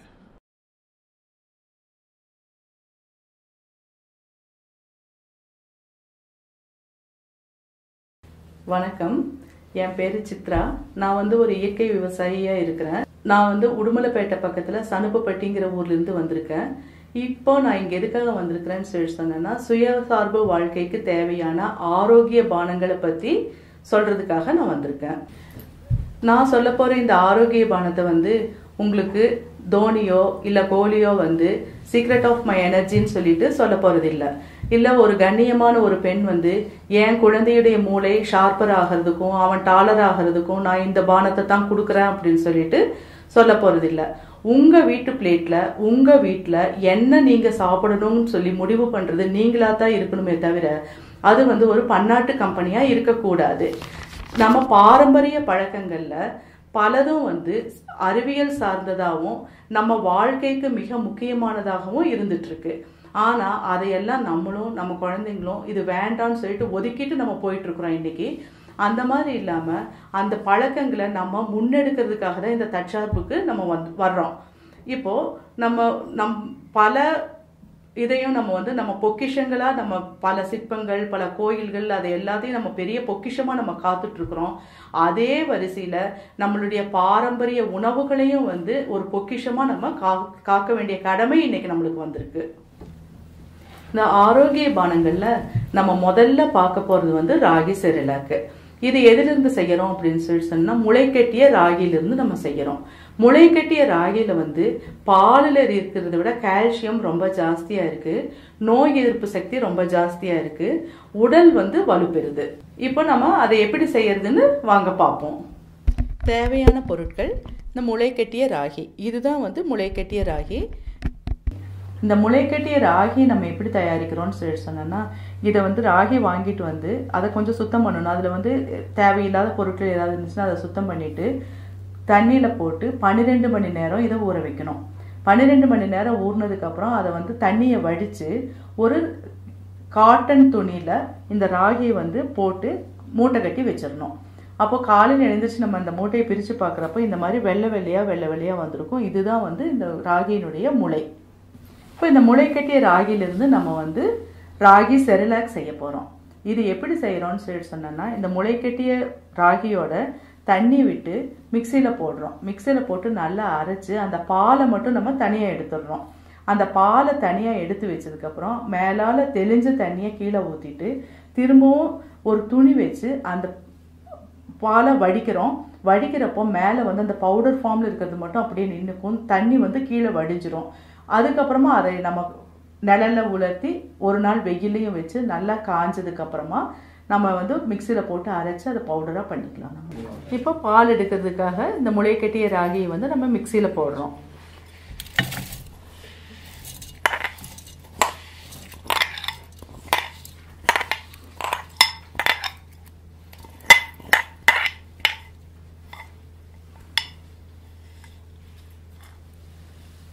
போட்டு இதனோட கொஞ்சம் தண்ணி மிக்ஸ் பண்ணி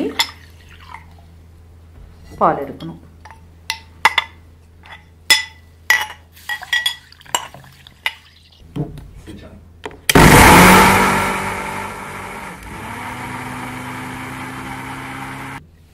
இப்போ நம்ம வந்து இதை வடிகட்டிக்கலாம்.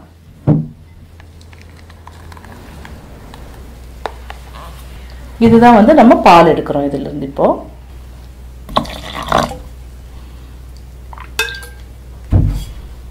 கொஞ்சம் கெட்டியா இருக்கிறதுனால நான் இப்போ கொஞ்சம் கூட தண்ணி விட்டுருக்கிறேன். இப்போ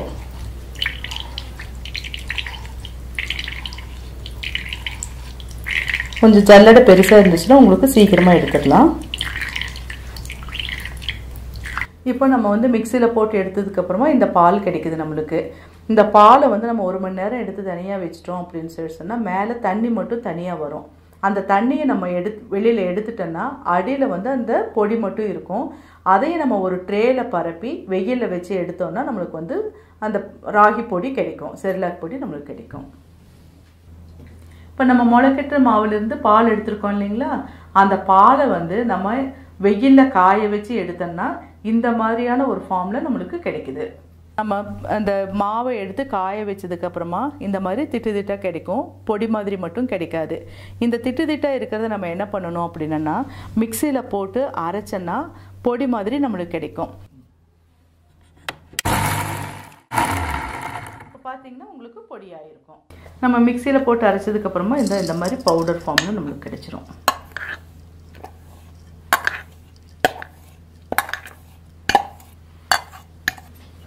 மிக்சியில் போட்டதுக்கப்புறமா நம்மளுக்கு இந்த மாதிரி நைஸாக பவுடர் பொடி மாதிரியே கிடைக்குது.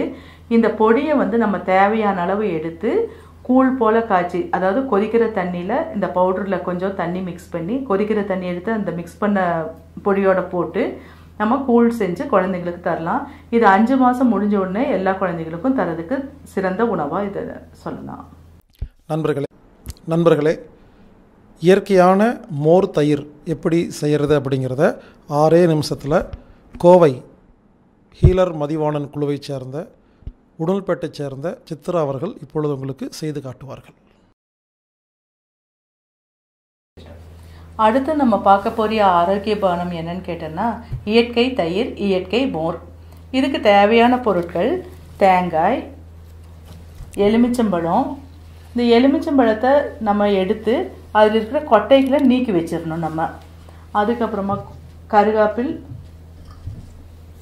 கருவேப்பிலை, கொத்தமல்லி, தோல் நீக்கிய இஞ்சி, சீரகம், உப்பு.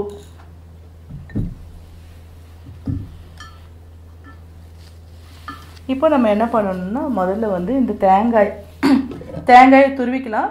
துருவலை அப்படின்னு சொல்லி சொன்னால் இந்த மாதிரி சின்ன சின்ன பீசஸாக கட் பண்ணி,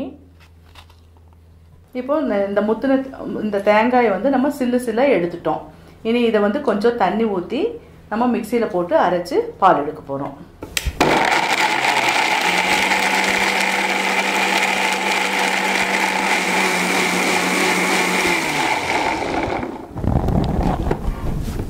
இப்போ நம்ம வந்து இதை வடிகட்டினா நம்மளுக்கு வந்து தேங்காய் பால் கிடைக்கும், திக்கான பால் கிடைக்கும். இப்போது ஃபஸ்ட் டைம் எடுக்கிறதுல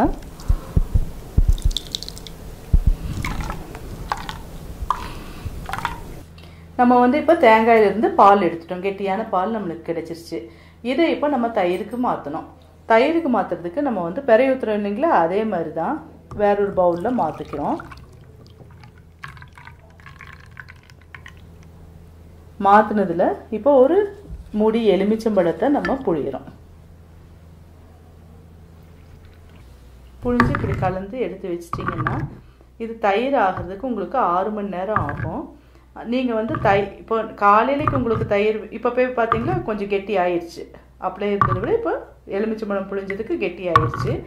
6 மணி நேரம் கழிச்சிச்சுன்னா நம்ம வீட்டில் ரெகுலராக யூஸ் பண்ணுற தயிர் டேஸ்ட் அப்படியே உங்களுக்கு வந்துடும். அதுக்கப்புறமா அது இப்போ உங்களுக்கு வந்து மத்தியானம் வேணும்னா காலையில் இந்த மாதிரி செஞ்சுக்கோங்க, காலையிலைக்கு வேணும்னா நைட் செஞ்சுக்கணும். ரொம்ப நேரம் வச்சுருந்தோன்னா இது வந்து புளிச்சிருது. தயிர் வந்து நம்ம ஆக்சுவலி வீட்டில் வந்து இப்படி மாட்டுப்பாலாக இருந்தாலும் அது புளிச்சிருது இல்லைங்களா, அதே மாதிரி தான் இதுவும். அதனால் நீங்கள் 6 மணி நேரத்துக்கு அப்புறம் உடனே யூஸ் பண்ணுற அளவுக்கு அளவளவாக செஞ்சுக்கணும். இது அடுத்தது நம்ம தேங்காயிலேருந்து மோர் செய்கிறது பார்ப்போம். இப்போ அதுக்கு திரும்பவும் வந்து நம்ம இந்த பால் எடுத்தோம் இல்லைங்களா, திரும்பவும் இன்னும் கொஞ்சம் தண்ணி ஊற்றி மறுபடியும் நம்ம அரைக்கிறோம். நம்ம இப்போ இதுக்கு மோருக்கு வந்து என்னென்ன ஆட் பண்ணியிருக்கிறோம் அப்படின்னா, சீரகம், கருவேப்பிலை, இஞ்சி, உப்பு, கொஞ்சமாக கொத்தமல்லி தழை. இது எல்லாத்தையும் போட்டு இதை வடிகட்டியாச்சுன்னா நம்மளுக்கு தேவையான மோர் கிடைச்சது நம்மளுக்கு. இப்போ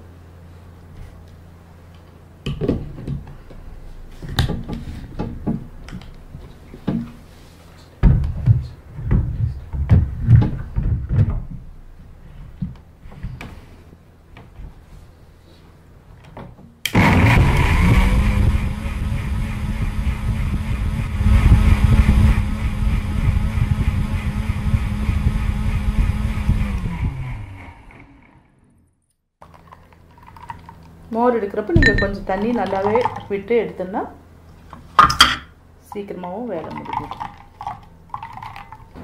இப்போ நம்ம வந்து இந்த தேங்காய் வந்து சுத்தமாக சக்கையாகிற வரைக்கும் அதில் இருக்கிற பாலை எடுத்துடணும் மோருக்கு எடுக்கிறப்போ. அப்போ மறுபடியும் நம்ம இப்போ 2வது தடவை எடுத்தோம் இல்லைங்களா, அதில் அந்த சக்கையில் மறுபடியும் தண்ணி ஊற்றி திரும்பவும் நம்ம வந்து மிக்சிக்குள்ளே போட்டு அடிக்கிறோம். அடித்தோன்னா மறுபடியும் நம்மளுக்கு வந்து தேங்காய் பால் கிடைக்கும். இந்த 3வது எடுக்கிற பால் கொஞ்சம் தண்ணியாட்டு இருக்கும், அது வந்து நம்ம மோருக்கு உபயோகிச்சுக்கலாம்.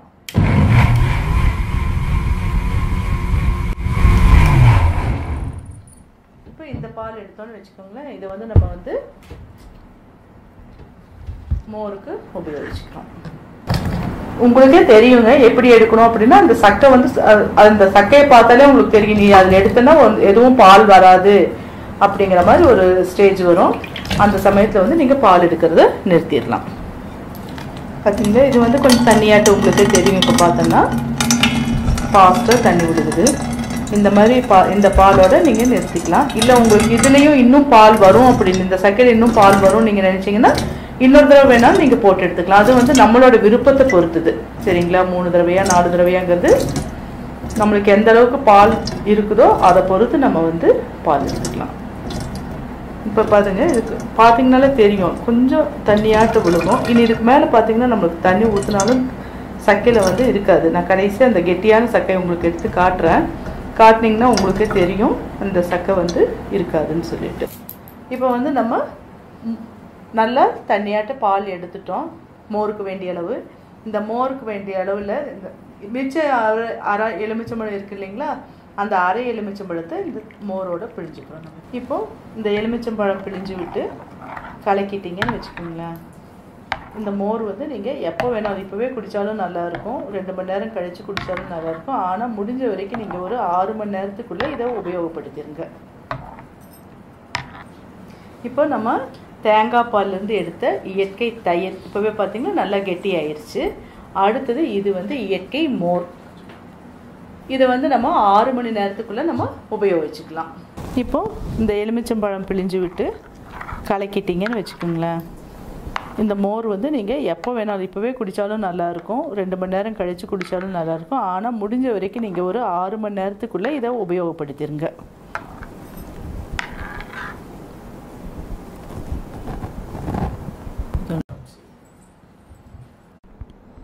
அன்பு நண்பர்களே, சத்து மாவை வீட்டிலேயே எப்படி தயாரிக்கிறது அப்படிங்கிற விஷயத்தை 14 நிமிஷத்தில் உடுமல்பேட்டை சேர்ந்த சித்ரா அவர்கள் இப்பொழுது உங்களுக்கு செய்து காட்டுவார்கள்.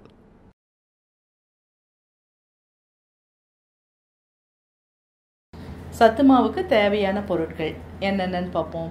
இப்போ திணை வந்து 500 கிராம், திணை மட்டும்தான் 500 கிராம். மற்ற எல்லாமே வந்து 1/4 கிலோ.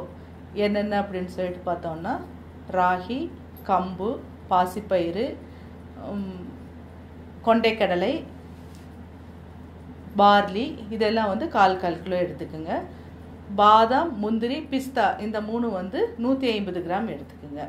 அதாவது ஒவ்வொன்றுலேயும் 150 கிராம். பாதாம் 150 கிராம், பிஸ்தா 150 கிராம், முந்திரி 150 கிராம், ஏலக்காய் வந்து ஒரு 25 கிராம் எடுத்துட்டிங்கன்னா உங்களுக்கு சரியாக இருக்கும். அடுத்ததாக பார்க்க போகிறது சத்து மாவு. இது எதற்கான மாற்றுன்னு கேட்டிங்கன்னா, போன்விட்டா, பூஸ்ட், ஹார்லிக்ஸ்னு நிறைய இருக்குது இல்லைங்களா, அதுக்கு ஒரு மாற்று என்னன்னு கேட்டோன்னா அதுக்கு தான் இந்த சிறுதானியங்களால் செய்யப்பட்ட ஒரு சத்து மாவு நான் இப்போ செஞ்சு காட்ட போகிறேன். இப்போ நம்ம ஒரு 10 பேர் ஒரு இடத்துல கூடி பேசுகிறோம் அப்படின்னு சொல்லிட்டு சொன்னோன்னா நம்ம ஒவ்வொருத்தரும் என்ன சொல்கிறோம், உங்களுக்கு சர்க்கரை எப்படி இருக்குது, போன மாதம் இவ்வளோ இருந்துருந்தீங்க, இந்த மாதம் சரியாயிருச்சா, பிபி எவ்வளோ இருக்குது, கொலஸ்ட்ரால் எவ்வளோ இருக்குது அப்படின்னு சொல்லிட்டு, இப்போ நியூ ஏஜ் இந்தியனுக்குன்னு சொல்லிட்டு வந்திருக்கிற ஒவ்வொரு நோயை பற்றியும் தான் நம்ம பேசிகிட்ருக்கோம். அப்போது அதுக்கெல்லாம் காரணம் வந்து நம்ம இந்த சிறுதானியங்களை எல்லாம் தள்ளி விட்டுட்டு நம்ம வெறும் அரிசி சாதத்தை மட்டும் சாப்பிட ஆரம்பிச்சிட்டோம். கூட இந்த சிறுதானியங்கள் எல்லாம் சேர்த்திக்கிறப்போ நம்மளுக்கு கேன்சர்லேருந்து எல்லா நோயுமே வந்து கொஞ்சம் மட்டுப்படும். இப்போ வந்து சிறுதானியங்களுடைய தேவை வந்து முந்தி இருந்ததை விட 2 மடங்கு ஜாஸ்தியாகிருக்கு. இப்போ ஃபஸ்ட்டு இதுக்கான தேவையான இன்க்ரீடியன்ட்ஸ் என்னன்னு கேட்டிங்கன்னா, ஃபஸ்ட்டு வந்து ராகி, அடுத்தது கம்பு, அடுத்தது திணை,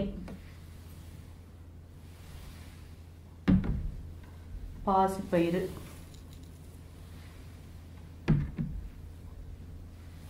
உளுந்து. உளுந்து வந்து நீங்கள் போடுறப்ப முழு உளுந்தாக போட்டுக்கோங்க, அதுதான் ரொம்ப சிறப்பானது. கருப்பு உளுந்து, நாட்டு உளுந்து.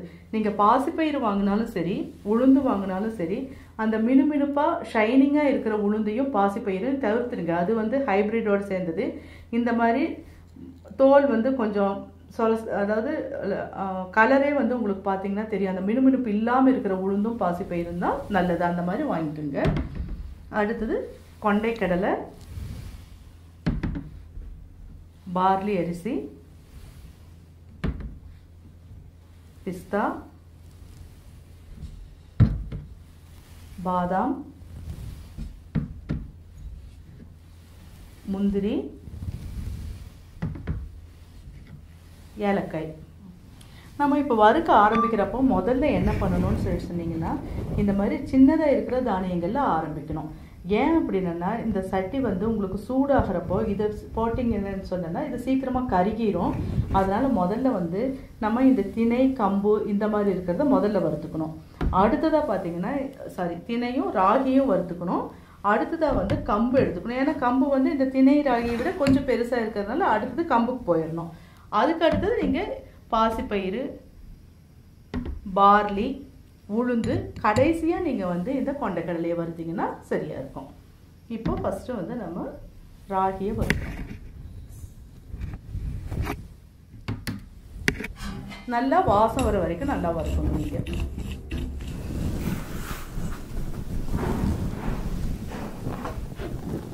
அடுத்தது கம்பு.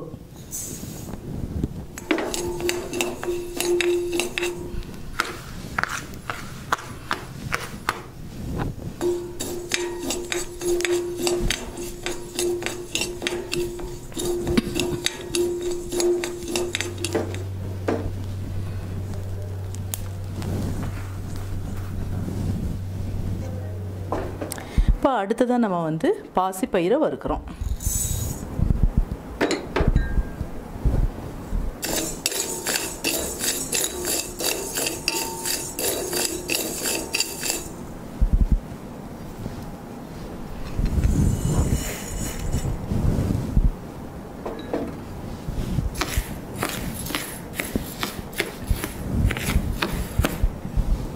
அடுத்தது உளுந்து.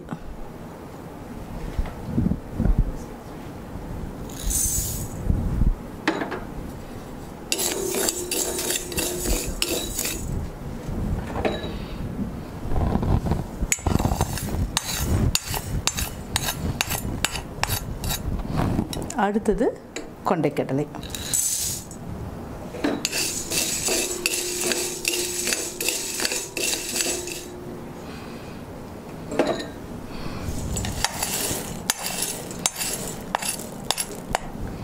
அடுத்தது பாதாம்.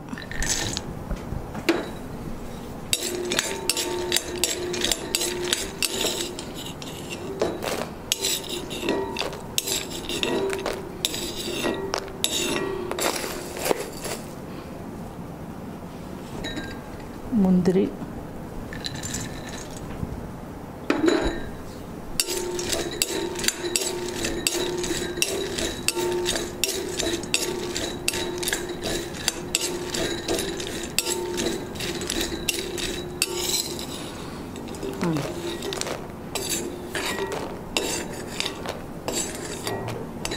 அடுத்தது பிஸ்தா.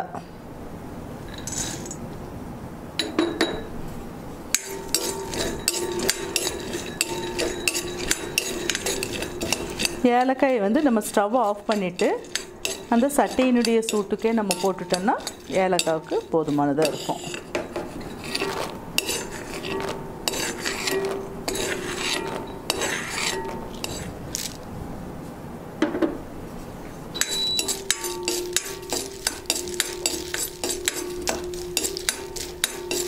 இப்போ நான் ஸ்டவ் ஆஃப் பண்ணிட்டேன். ஸ்டவ் ஆஃப் பண்ணிவிட்டு அந்த சட்டியில் இருக்கிற சூட்லேயே தான் ஏலக்காய் வறுபட்டுருக்கு. இப்போ நமக்கு தேவையான சத்து மாவு பொருட்கள் எல்லாமே தயாராகிருச்சு. இதை வந்து நீங்கள் நல்லா கலந்துட்டீங்க அப்படின்னு சொல்லி சொன்னோன்னா மிக்சியில் போட்டு எடுக்கிறதுக்கு உங்களுக்கு ஈவனாக இருக்கும். அப்படியே ஒரு இடத்துல ஒன்று மட்டும் தங்கிக்காமல் எல்லாம் ஒரே மாதிரியே கலந்து ஒரே மாதிரியே வந்துடும் உங்களுக்கு. இப்போ நல்லா ஆற விட்டுருங்க. இதை நல்லா ஆறுனதுக்கப்புறமா நம்ம மிக்சியில் போட்டு எடுத்துக்கலாம். இப்போ இதுவே வந்து நீங்கள் அளவு ஜாஸ்தியாக செய்கிறீங்கன்னு வச்சுக்கோங்களேன், மிஷினில் கொடுத்து நீங்கள் அரைச்சிக்கலாம். இது வந்து நல்லா ஆறிடுச்சு. நம்மளுக்கு ஆறுனதுனால நம்ம என்ன பண்ணுறோம், இதை வந்து மிக்சியில் போட்டு நல்லா பொடி பண்ணிக்கிறோம்.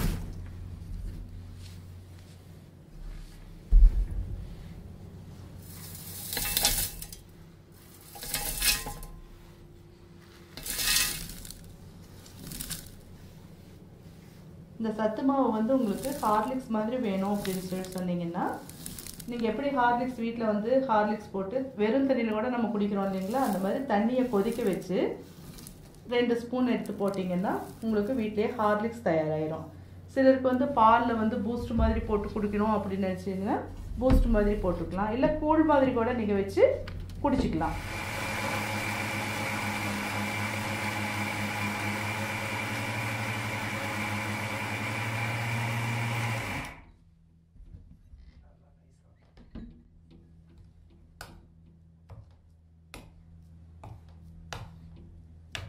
நம்ம வந்து அடியில் வந்து சத்தம் ஒரு மாதிரி கேட்குறப்போ நம்ம வந்து மூடியை திறந்து கிளறி விட்டுக்கலாம். இல்லைன்னா நீங்கள் கொஞ்சம் சின்ன ஜாராக இருந்தால் கொஞ்சம் கொஞ்சமாக வேணாலும் நீங்கள் போட்டு அரைச்சிக்கலாம்.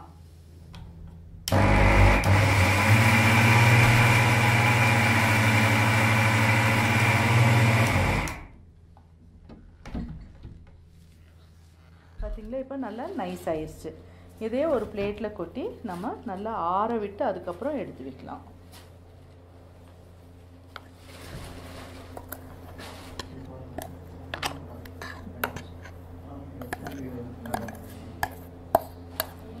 பாருங்களேன், நம்ம மிக்சியில் போட்டு எடுத்தாலும் சரி, மாவு மில்லில் கொடுத்து அரைச்சிட்டு வந்தாலும் சரி, அது நம்ம நல்லா ஒரு மணி நேரமாவது அந்த சூடு போக ஆற வச்சு அதுக்கப்புறம் எடுத்து ஒரு டப்பாவில் போட்டு வச்சுக்கணும். நம்ம டெய்லி யூஸ் பண்ணுறதுக்கு ஒரு சின்ன டப்பாவில் அதை சேவ் பண்ணி வச்சுட்டு வேணுங்கிறப்போ கொஞ்சம் கொஞ்சமாக எடுத்து போட்டோன்னா நீங்கள் 6 மாதம் வரைக்கும் இந்த சத்து மாவை வச்சுருந்து யூஸ் பண்ணாலும் அதில் வண்டு பிடிக்காது, பூச்சி பிடிக்காது, எந்த விதமான வாசனையும் வராது. அதனால் நீங்கள் ஒரு பெரிய டப்பாவில் வச்சுக்கோங்க. எடுத்து ஒரு சின்ன டப்பாவில் போட்டு டெய்லி யூஸ் பண்ணுறதுக்கு வச்சு 10 நாளைக்கு ஒரு தடவை நீங்கள் சின்ன டப்பாவில் மாற்றுற அளவுக்கு உங்களுக்கு 10 நாளைக்கு எவ்வளோ மாவு தேவையோ அந்த மாவை வந்து ஒரு சின்ன டப்பாவில் போட்டு எடுத்து வச்சுக்கோங்க. அந்த மாதிரி வச்சிட்டிங்கன்னா உங்களுக்கு 6 மாதத்துக்கு இந்த மாவு வரும். இதே இப்போ நம்ம மிக்சியிலேருந்து எடுத்து வச்சு ஆற வச்சுருக்குறோம். இனி இப்போ நான் ஏற்கனவே சொல்லிட்டேன், இதில் வந்து நீங்கள் ஹார்லிக்ஸ், பூஸ்ட், போன்விட்டா அந்த மாதிரி எந்த மாதிரி வேணாலும் குடிக்கலான்னு சொல்லிட்டு, இப்போ இதில் வந்து நம்ம சத்து மாவு உருண்டையாக நம்ம செஞ்சு சாப்பிட்லாம். அதுக்கு என்ன பண்ணலாம் அப்படின்னு சொன்னீங்கன்னா, நீங்கள் இப்போ 1 கப்பு இந்த மாவு எடுத்துட்டீங்கன்னு வச்சுக்கோங்களேன். இந்த கப்பில் 1 கப்பு மாவு எடுத்துக்கோங்க. உங்களுக்கு நல்ல இனிப்பு சாப்பிட்றவங்களா இருந்தால் இதில் 3/4 கப்புக்கு வந்து நாட்டு சர்க்கரை எடுத்துக்கோங்க. இல்லை ஒரு அளவுக்கு இனிப்பு வேணும் அப்படின்னா 3/4 பாகத்தை விட இன்னும் கொஞ்சம் குறைவான இனிப்பு நீங்கள் எடுத்துக்கோங்க. எடுத்து ரெண்டையும் ஒன்றா போட்டு மிக்ஸ் பண்ணிவிட்டு உங்களுக்கு நெய் ஒரு 2 ஸ்பூன் விட்டிங்கன்னா போதும். நல்லா உருண்டை பிடிக்கிற பாகம் வந்துடும். நீங்கள் எடுத்து நல்லா உருண்டை பண்ணனா அது சத்து மாவு உருண்டையாயிரும். அது ஈவினிங் ஸ்நாக்ஸுக்கு வந்து குழந்தைங்களுக்கு வந்து ரொம்ப பிடிச்சதாக இருக்கும். இதே இது வந்து வீட்டில் பெரியவங்க அந்த மாதிரி இருந்தாங்கன்னா அவங்களுக்கு கூழ் மாதிரி வச்சு கொடுக்கணும்னு வைங்களேன். அப்போ நீங்கள் வந்து ஒரு 2 டம்ளர் கூழ் வைக்கணும் அப்படின்னு சொன்னீங்கன்னா இந்த அளவுக்கு மாவு ஒரு குழிக்கரண்டி அளவு எடுத்துக்கோங்க. மாவு இந்த அளவு கரண்டி எடுத்து ஒரு பவுலில் போட்டுக்கோங்க. ஃபஸ்ட்டு குளுந்தண்ணி ஊற்றி இந்த மாவை கரைச்சிக்குங்க. கரைச்சிட்டு ஒரு பாத்திரத்தில் வந்து நீங்கள் வெந்நீரை வச்சுக்குங்க. இந்த வெந்நீர் கொதிச்சதுக்கு அப்புறமா இந்த மாவு எடுத்து வெந்நீருக்குள்ளே போட்டு நீங்கள் கூழ் காய்ச்சணும். வெந்நீரை எடுத்து நீங்கள் இதுக்குள்ளே போட்டீங்க அப்படின்னு சொன்னால் மாவு கட்டி கட்டியாயிரும், உங்களுக்கு கூழ் நல்லா வராது. அதே இது வந்து நீங்கள் குளுந்தண்ணியை இதுக்குள்ளே மிக்ஸ் பண்ணி இதை வந்து நீங்கள் வெந்நீரில் மிக்ஸ் பண்ணீங்க அப்படின்னு சொன்னீங்கன்னா உங்களுக்கு வந்து கூழ் நல்லா இருக்கும். அது 1 கொதியோ இல்லை 2 கொதியோ வந்து உங்களுக்கு வந்து சர்க்கரை போட்டு சாப்பிட்ணும் குடிக்கணும் அப்படின்னு நினச்சிங்கன்னா நீங்கள் வந்து நாட்டு சர்க்கரை போட்டு குடிக்கலாம். இல்லை ஆற வச்சு தான் எங்களுக்கு பிடிக்கும் அப்படின்னா உப்பும் மோரும் வேணாலும் நீங்கள் போட்டு குடிக்கலாம். அது வந்து நம்ம சாய்ஸ் தான், எப்படி வேணாலும் நம்ம அதை எடுத்துக்கலாம். இப்போ நம்ம அரைச்சி வச்சிருக்கிற இந்த சத்து மாவுலேருந்து சத்து மாவு உருண்டை எப்படி பண்ணுறதுன்னு பார்ப்போம். இப்போ இந்த சத்து மாவு நம்ம ஒரு 2 கப் எடுத்து இந்த மிக்ஸி ஜாரில் போட்டுக்கிறோம். நாட்டு சர்க்கரை 1/2 கப்பு போட்டுக்கலாம். எதுக்கு மிக்சியில் நான் போடுறேன்னு சொன்னேன்னா கொஞ்சம் நல்லா மிக்ஸ் ஆகும். இந்த நாட்டு சர்க்கரையில் இருக்கிற சின்ன சின்ன உருண்டைகளும் நம்மளுக்கு வந்து ஆறப்பட்டுருங்கிறதுக்கோசரம் தான்.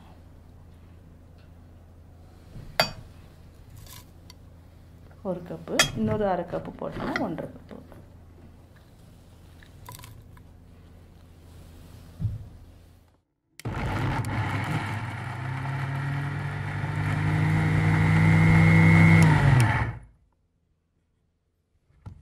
நம்ம கையில் கலக்கிறத விட இந்த மிக்சியில் போடுறப்போ ரெண்டும் கலக்கிறது நல்லா கலந்துருது.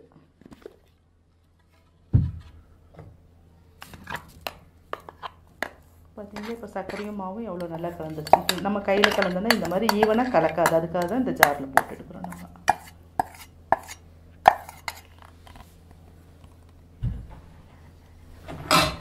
இப்போ நெய் வந்து உருக்கி இருந்தால் நல்லாயிருக்கும். இது உருக்காதனால நம்ம கொஞ்சம் நிறையா விட வேண்டியதாக இருக்கும். உருக்கி இருந்துச்சுன்னா இன்னும் கொஞ்சம் குறைவாக விட்டாலே போதும். இவ்வளோ விடணுங்கிற அவசியம் இல்லை.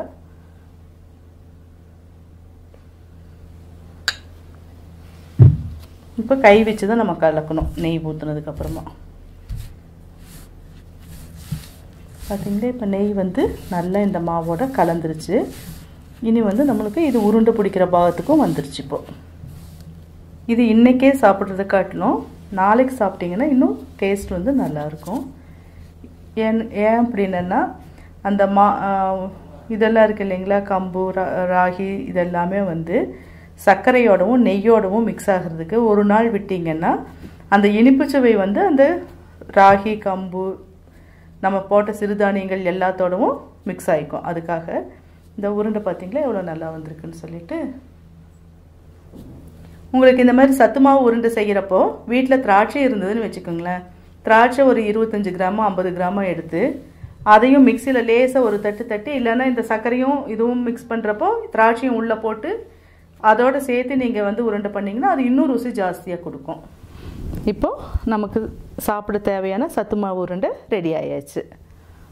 நண்பர்களே, இயற்கையான தேநீர் பொடி வீட்டிலேயே எப்படி தயாரிக்கிறது அப்படிங்கிறத 5 நிமிடத்தில் ஹீலர் மதிவாணன் கோவை இந்த குழுவை சார்ந்த திருமதி சித்ரா அவர்கள் இப்போ உங்களுக்கு செஞ்சு காமிப்பாங்க.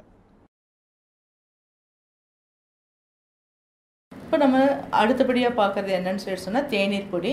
இது வந்து நம்ம டெய்லி காலையில் இருந்துச்சுன்னா காஃபி டீன்னு பிடிச்சி பழகிட்டோம். அந்த காஃபி டீக்கு ஒரு மாற்று என்ன அப்படின்னு சொல்லி சொன்னோன்னா அதுதான் இந்த தேநீர் பொடி.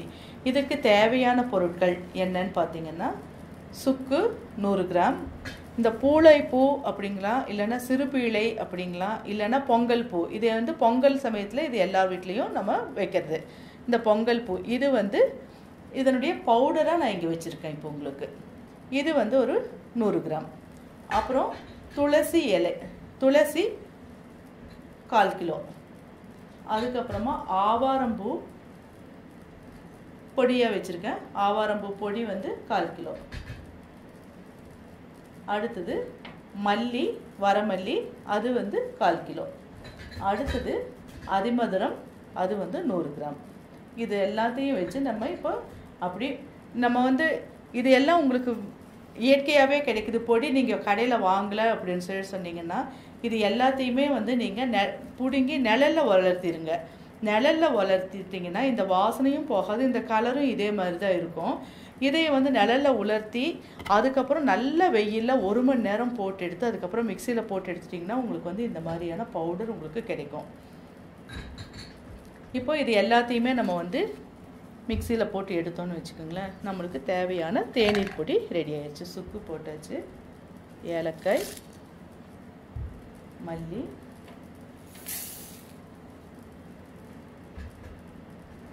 சிறுபீளை,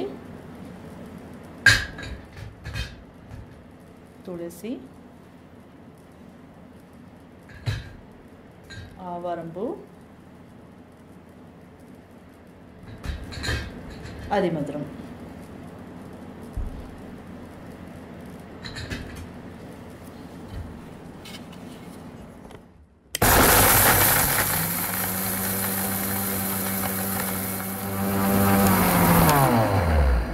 எல்லாத்தையும் மிக்சியில் போட்டு அரைச்சி முடித்த உடனே அரைச்சி முடிச்சாச்சுன்னு டக்குன்னு மூடி திறந்துடாதீங்க. அந்த புகை வந்துச்சுன்னா நம்மளுக்கு தும்மல் ரொம்ப வர ஆரம்பிச்சிடும். ஒரு 5 நிமிஷம் அப்படியே இந்த மூடியை மூடி விட்டுருங்க. அதுக்கப்புறமா மெதுவாக நம்ம இது திறந்துக்கலாம். இப்போ இந்த சிறுபீளை அப்படிங்கிறது நம்ம ஒவ்வொருத்தரும் பொங்கல் சமயத்தில் நம்ம காப்பு கட்டுக்கு, இது எல்லாமே வந்து காப்பு கட்டணைக்கு யூஸ் பண்ணுறது. அது எல்லாத்தையும் நம்ம சேர்த்து தான் நம்ம காப்பு கட்டுறோம். இதனோட வந்து வேப்ப இலை. நம்ம முன்னோர்கள் வந்து எவ்வளவு அறிவுபூர்வமாக சிந்திச்சு நம்மளுக்கு வந்து அவசர காலத்தில் இந்த சாமானெல்லாம் கிடைக்க. சிறுபீளை வந்து சிறுநீரகக்கல், பித்தப்பைக்கல் இதுக்கு ரொம்ப நல்லது. கர்ப்பப்பை கோளாறுகள் எல்லாத்துக்குமே நல்லது. அதுக்கப்புறம் வந்து நம்மளுடைய இதுக்கு வந்து மாதவிடாய் கோளாறுகள் எல்லாத்துக்குமே வந்து இந்த சிறுபீளை நல்லது. இது வந்து துளசியை வந்து நம்மளுடைய இருமல், சளி, உள் இருமல்னு சொல்கிறாங்க இல்லையா, அதுக்கு எல்லாத்துக்குமே நல்லது. இது வந்து சர்க்கரை நோய், நம்மளுடைய ரத்த அழுத்தத்தை கட்டுப்படுத்துறதுக்கு, அதுக்கு எல்லாத்துக்குமே ஆவாரம்பூ நல்லது. இப்போ இது எல்லாத்தையும் நம்ம தேடிட்டு போயிட்டுருப்போம் இல்லையா. இது வந்து சிறுபிள்ளையெல்லாம் பார்த்தீங்கன்னா உங்களுக்கு வந்து சீசனில் மட்டும்தான் கிடைக்கும். மற்ற இந்த பொங்கல் சமயத்தில் பார்த்தீங்கன்னா கிடைக்கும், மற்ற சமயத்தில் ரொம்ப ரேராக தான் இது கிடைக்கும். அப்போது நம்மளுக்கு அந்த திடீர்னு வேணும் அப்படின்னு சொன்னால் நம்மளுக்கு தேவைங்கிறதுக்காசரம் தான் இந்த இதெல்லாம். அந்த காலத்தில் பார்த்தீங்கன்னா இன்றைக்கி பார்த்தீங்கன்னா 135 ஆண்களுக்கும் 120 பெண்களுக்கும் வந்து இந்த சிறுநீரக கல்லுங்கிற நோயினால் பாதிக்கப்பட்டுருக்காங்க. அப்போது அவங்க எல்லாருமே வந்து டெய்லி இந்த தேநீர் குடிக்கிறாங்கன்னு வச்சுக்கோங்களேன். இந்த தேநீரில் என்ன இருக்குது? சிறுபிள்ளை இருக்குது. இந்த சிறுபிள்ளை டெய்லி குடித்தோன்னா என்னாகும்? கண்டிப்பாக அவங்களுக்கு சிறுநீரக கல் வராது. இப்போ எல்லாருமே இந்த பூவையும் இலையையும் காய வச்சுட்டு அது பிளட் சுகரை குறைக்கும் அப்படின்னு சொல்லிட்டு அவங்க இந்த பூவை எடுத்து சாப்பிட்டுட்ருக்காங்க. நீங்கள் டெய்லி இந்த பூவை சாப்பிட்டீங்கன்னு வச்சுக்கோங்களேன், இந்த டீயை குடிச்சிங்கன்னு வச்சுக்கோங்களேன், சர்க்கரை வியாதிங்கிற உங்களை அண்டுமா? கண்டிப்பாக அண்டாது. அதே மாதிரி தான் துளசியும் வந்து சர்க்கரை நோய்க்கு, கொலஸ்ட்ராலை குறைக்கிறதுக்கு, அதுக்கு எல்லாத்துக்குமே யூஸ் ஆகுது. இந்த டீயை வந்து நீங்கள் டெய்லி குடிச்சிங்க அப்படின்னு சொல்லிட்டு சொன்னீங்கன்னா உங்களுக்கு வந்து எந்த விதமான நோயும் வராது. இப்போது 5 நிமிஷம் ஆயாச்சு. இப்போ திறந்தீங்கன்னு வச்சுக்கோங்களேன். எப்போ நீங்கள் திறக்கிறது டக்குன்னு உங்கள் மூஞ்சியை பார்த்து திறக்க வேண்டாம். ஜார் மூடியை திறக்கிறது ஆப்போசிட் சைடில் திறந்தீங்கன்னா சப்போஸ் அந்த இது பொடி அடங்காமல் இருந்தாலும் உங்கள் பக்கம் வராது. இப்போ பார்த்தீங்கன்னா சுத்தமாக அடங்கிருச்சு பொடி. சரியா? மேலே வரல. இப்போ நம்மளுக்கு வந்து இந்த பொடி ரெடி ஆயாச்சு, தேநீர் பொடி ரெடி ஆயாச்சு. இப்போ நம்ம வந்து சாயந்தரம் இல்லை நீங்கள் காலையில் குடிக்கணும்னு விருப்பம் இருந்தால் உங்களுக்கு எந்த நேரம் வேணாலும் நீங்கள் இதை எடுத்துக்கலாம். 2 பேர்த்துக்கு 2 டம்ளர் தண்ணியை காய வச்சுருங்க. நல்லா கொதிக்க விட்டுருங்க. தண்ணியை கொதிக்க விட்டதுக்கப்புறமா இந்த பொடி 1 டம்ளருக்கு 1 ஸ்பூன் போடுங்க. நீங்கள் 1 ஸ்பூன் போட்டு மறுபடியும் ஒரு 2 நிமிஷம் கொதிக்க வச்சு மூடி வச்சுருங்க தேவை. அதுக்கப்புறமா அது கூட நீங்கள் நாட்டு சர்க்கரையோ இல்லைன்னா மண்டை வெல்லம், பனை வெல்லம் இருக்கிறதுல ரொம்ப சிறந்தது பனை வெல்லம்.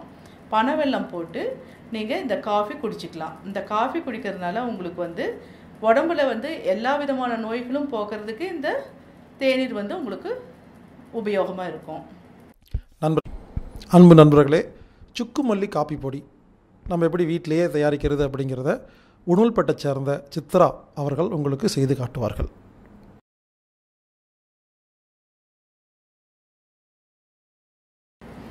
இப்போ அடுத்தது வந்து நம்மளுக்கு காப்பிக்கு பதிலாக, இதுக்கு முன்னாடி பார்த்தது தேநீருக்கு பதிலாக நம்ம பார்த்தோம். இப்போ வந்து காஃபிக்கு பதிலாக ஒரு மாற்று. அது என்னன்னு கேட்டிங்கன்னா சுக்கு மல்லி காஃபி.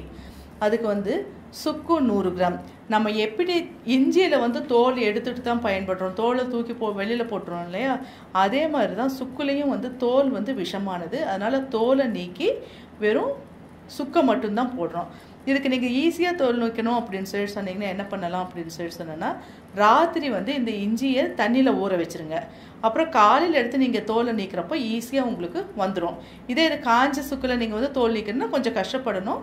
அதுக்காக தான் அந்த இது பண்ணுறோம். இப்போ இந்த சுக்கு 100 கிராம். சுக்கு வந்து நம்ம முழுசாக போட்டோன்னு வச்சுக்கோங்களேன், அரைப்படாது. அதனால் நம்ம வந்து ஒரு கல் வச்சு நல்லா தட்டிக்கலாம். ஏதாவது ஒன்று வச்சு இதோ இந்த மாதிரி பிரிபிரியாக வர்ற மாதிரி இப்படி தட்டி எடுத்து இப்படி போட்டுட்டோன்னு வச்சுக்கோங்களேன், நல்லா அரைப்பட்டுரும். மிக்சிக்கும் எந்த சேதாரமும் இல்லாமல் இருக்கும். நம்மளுக்கு எப்போவுமே சுக்கு மட்டும் போடுறப்போ இந்த மாதிரியே போட்டுருங்க. வரமல்லி 100 கிராம். திப்பிலி 10 கிராம். இந்த திப்பிலி வந்து காரத்தன்மையை கொடுக்கக்கூடியது, உமிழ்நீரை சுரக்கக்கூடியது. அதனால் வந்து இது வந்து நல்ல ஜீரண சக்தியை கொடுக்குது. இந்த மிளகு 10 கிராம். இந்த மிளகு மட்டும் நம்ம கையில் இருந்ததுன்னு வச்சுக்கோங்களேன், நம்ம வந்து நம்ம பகைவனோட வீட்டில் கூட போய் என்ன வேணாலும் சாப்பிட்டுட்டு வரலாம். விஷத்தை முறிக்கக்கூடியது இது, அதனால் இது வச்சுக்கலாம். இது ஏலக்காய். ஏலக்காய் 10 கிராம். இப்போ இது எல்லாத்தையும் ஒன்றா கலந்தாச்சு. இது எல்லாத்தையும் மிக்சியில் ஒன்றா போட்டு அரைச்சிட்டோன்னா நம்மளுக்கு சுக்குமல்லி காஃபி ரெடி ஆயிடும். காஃபி பொடி. இப்போது இது வந்து நீங்கள் நல்லா நைஸாக அரைச்சிக்கோங்க. இதுவும் அதே மாதிரி தான் அரைச்சி முடிச்சுட்டு நீங்கள் வந்து ஒரு 5 நிமிஷத்துக்கு அப்படியே விட்டுருங்க. இல்லைன்னா என்னாகும் அப்படின்னா அப்படியே உங்களுக்கு வந்து அந்த காட்டு வந்து இருமல் வரும், தும்மல் வரும், அந்த மாதிரி வரும். இது வந்து ஒன்றுமே இல்லைங்க. அந்த காலத்தில் வந்து நம்ம பாட்டி தாத்தாவங்களாம் வீட்டில் ரெகுலராக இதை மட்டும்தான் யூஸ் பண்ணிகிட்டு இருந்தாங்க. நம்ம தான் வந்து இந்த டீ காஃபி அதுக்கெல்லாம் மாதிரி பல வகையான நோய்களையும் நம்ம வந்து விலைக்கு வாங்கிட்டுருக்குறோம் இன்றைக்கி. சரிங்களா? இது வந்து அஞ்சரை பெட்டி வைத்தியம்னு இதை சொல்லலாம். நம்ம அஞ்சரை பெட்டி வைத்தியம் அப்படின்னு சொல்லி சொன்ன என்ன நம்ம வீட்டில் செலவு பெட்டின்னு சொல்கிறோம் இல்லைங்களா? அதில் நம்ம என்ன போட்டு வச்சுருக்கிறோம்? சீரகம், மிளகு, திப்பிலி, கொத்தமல்லி, சுக்கு, இதுதான் வச்சுருக்குறோம். இந்த 5 வச்சு மட்டும்தான் நம்ம வந்து நம்ம நோய்களை எல்லாம் அந்த காலத்தில் குணப்படுத்திட்டு இருந்தோம். இன்றைக்கும் நீங்கள் பாருங்கள், இதில் நம்ம போட்டிருக்கிறது டீலையும் காஃபிலையும் என்ன போட்டிருக்கோம், இது மட்டும்தான். நான் இப்போ சொன்னேன் இல்லைங்களா, சுக்கு, மிளகு, திப்பிலி, ஏலக்காய், இதெல்லாம் தான் போட்டிருக்கு. இது எல்லாமே வந்து நம்ம தலையிலிருந்து வயிறு வரைக்கும் இருக்கிற எல்லா விதமான நோய்களையும் குணப்படுத்துறதுக்கு இந்த 2 காஃபியை குடிச்சிங்கன்னா உங்களுக்கு போதும். டாக்டர்கிட்ட போக வேண்டிய அவசியம் உங்களுக்கு இல்லை. இதை வந்து அந்த காலத்தில் என்ன பண்ணுவாங்கன்னா, தேனோடவோ நெய்யோடவோ இல்லைன்னா பனங்கருப்பட்டியோடவோ சேர்த்து சாப்பிட்டு அவங்க நோய்களை வந்து அவங்க தீர்த்துட்டாங்க. நீங்களும் இதனோட வந்து பனங்கருப்பட்டி ரொம்ப நல்லது, பனங்கருப்பட்டி சேர்த்து காஃபி வச்சு குடிச்சிக்கலாம். நீங்கள் இதை நீங்கள் குடிச்சு பழகிட்டீங்கன்னு வச்சுக்கோங்களேன், உங்களுக்கு அந்த காஃபி, டீ, பூஸ்ட்ரு, போன்விட்டா எதுவுமே பிடிக்காது, இது மட்டும் குடிக்கலாம் அப்படிங்கிறதா இருக்கும் மனசில். இப்போ நமக்கு தேவையான சுக்குமல்லி காஃபி தூள் ரெடி ஆயிடுச்சு. நண்பர்களே, காய், கனி, கீரை சாறு எப்படி தயாரிக்கிறது அப்படிங்கிறத 2 நிமிஷத்தில் ஹீலர் மதிவாணன் குழுவை சார்ந்த திருமதி சித்ரா அவர்கள் இப்போ உங்களுக்கு செஞ்சு காமிப்பாங்க. அடுத்தது நம்ம பார்க்க போகிறது என்னன்னு சொல்லி சொன்னோன்னா, காய்கறி சாறு. இது எதுக்கு மாற்று அப்படின்னு சொல்லி சொன்னோன்னா, இந்த பாட்டில் ட்ரிங்க்ஸுக்கு. இந்த ஃப்ரூட் ஜூஸ்னால் நம்மளுக்கு வந்து இனிப்பான இருக்கிறதுக்கு அது நம்மளுக்கு பிடிக்குது, கொஞ்சம் வேறு சுவையோடு வேணும் அப்படின்னு சொல்லி சொன்னோன்னா நம்மளுக்கு வந்து இந்த காய்கறி சாறு யூஸ் ஆகுது. அதுக்கு தேவையான பொருட்கள் என்னன்னு சொல்லி சொன்னீங்கன்னா, கொத்தவரங்காய் ஒரு 10 கொத்தவரங்காய், சரிங்களா? இந்த 10 கொத்தவரங்காய், எலுமிச்சம்பழம் பாதியாக கட் பண்ணிவிட்டு அதுக்கப்புறம் அந்த பாதியை 4 பீஸாக கட் பண்ணுறீங்க, சரிங்களா? இந்த மாதிரி அதில் ஒரு பீஸ் மட்டும் நீங்கள் போட்டுக்கலாம், தோலோடு போட்டுக்கணுங்க. ஜூஸ் புளிய வேண்டாம், தோல் தான் நம்ம நல்லது. தோலை வந்து நம்ம எல்லாத்துலேயுமே எடுத்து வெளியில் போட்டுருணும், ஆனால் தோல் தான் நல்லது, தோலோடு போட்டுக்கணும், சரிங்களா? அடுத்தது உப்பு. உப்பு வந்து நீங்கள் வந்து கல்லுப்பு யூஸ் பண்ணுங்கள். உங்களுக்கு டேபிள் சால்ட் வேணும்னாலும் நீங்கள் கல்லுப்பை வாங்கி அதை லேசாக வறுத்து மிக்சியில் வச்சு அரைச்சிட்டிங்கன்னா உங்களுக்கு வந்து தூள் உப்பு கிடைச்சிரும். தூள் உப்புமே நீங்கள் வந்து கடையில் விற்கிற தூளுப்பை விட இந்த மாதிரி செஞ்சு யூஸ் பண்ணுறது தான் உடம்புக்கு ரொம்ப நல்லது. தேவையான உப்பு, தண்ணி தேவையான அளவு நம்ம ஊற்றிக்கலாம். இப்போது 1 டம்ளர் ஜூஸ்க்கு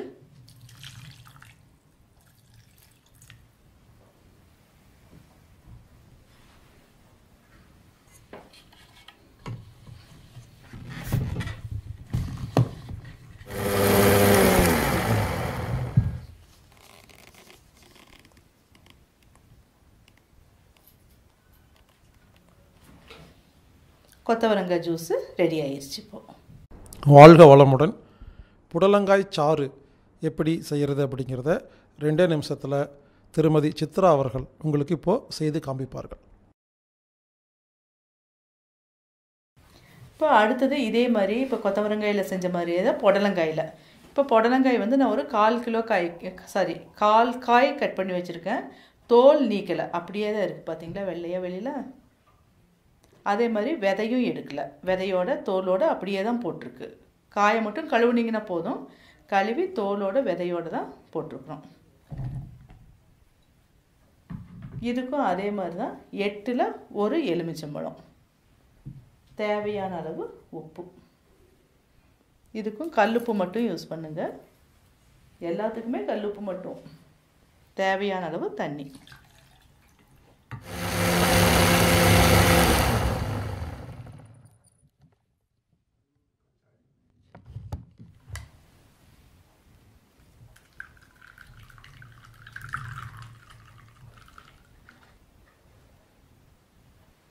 இப்போ புடலங்காய் ஜூஸ் நம்மளுக்கு ரெடி ஆயிடுச்சு.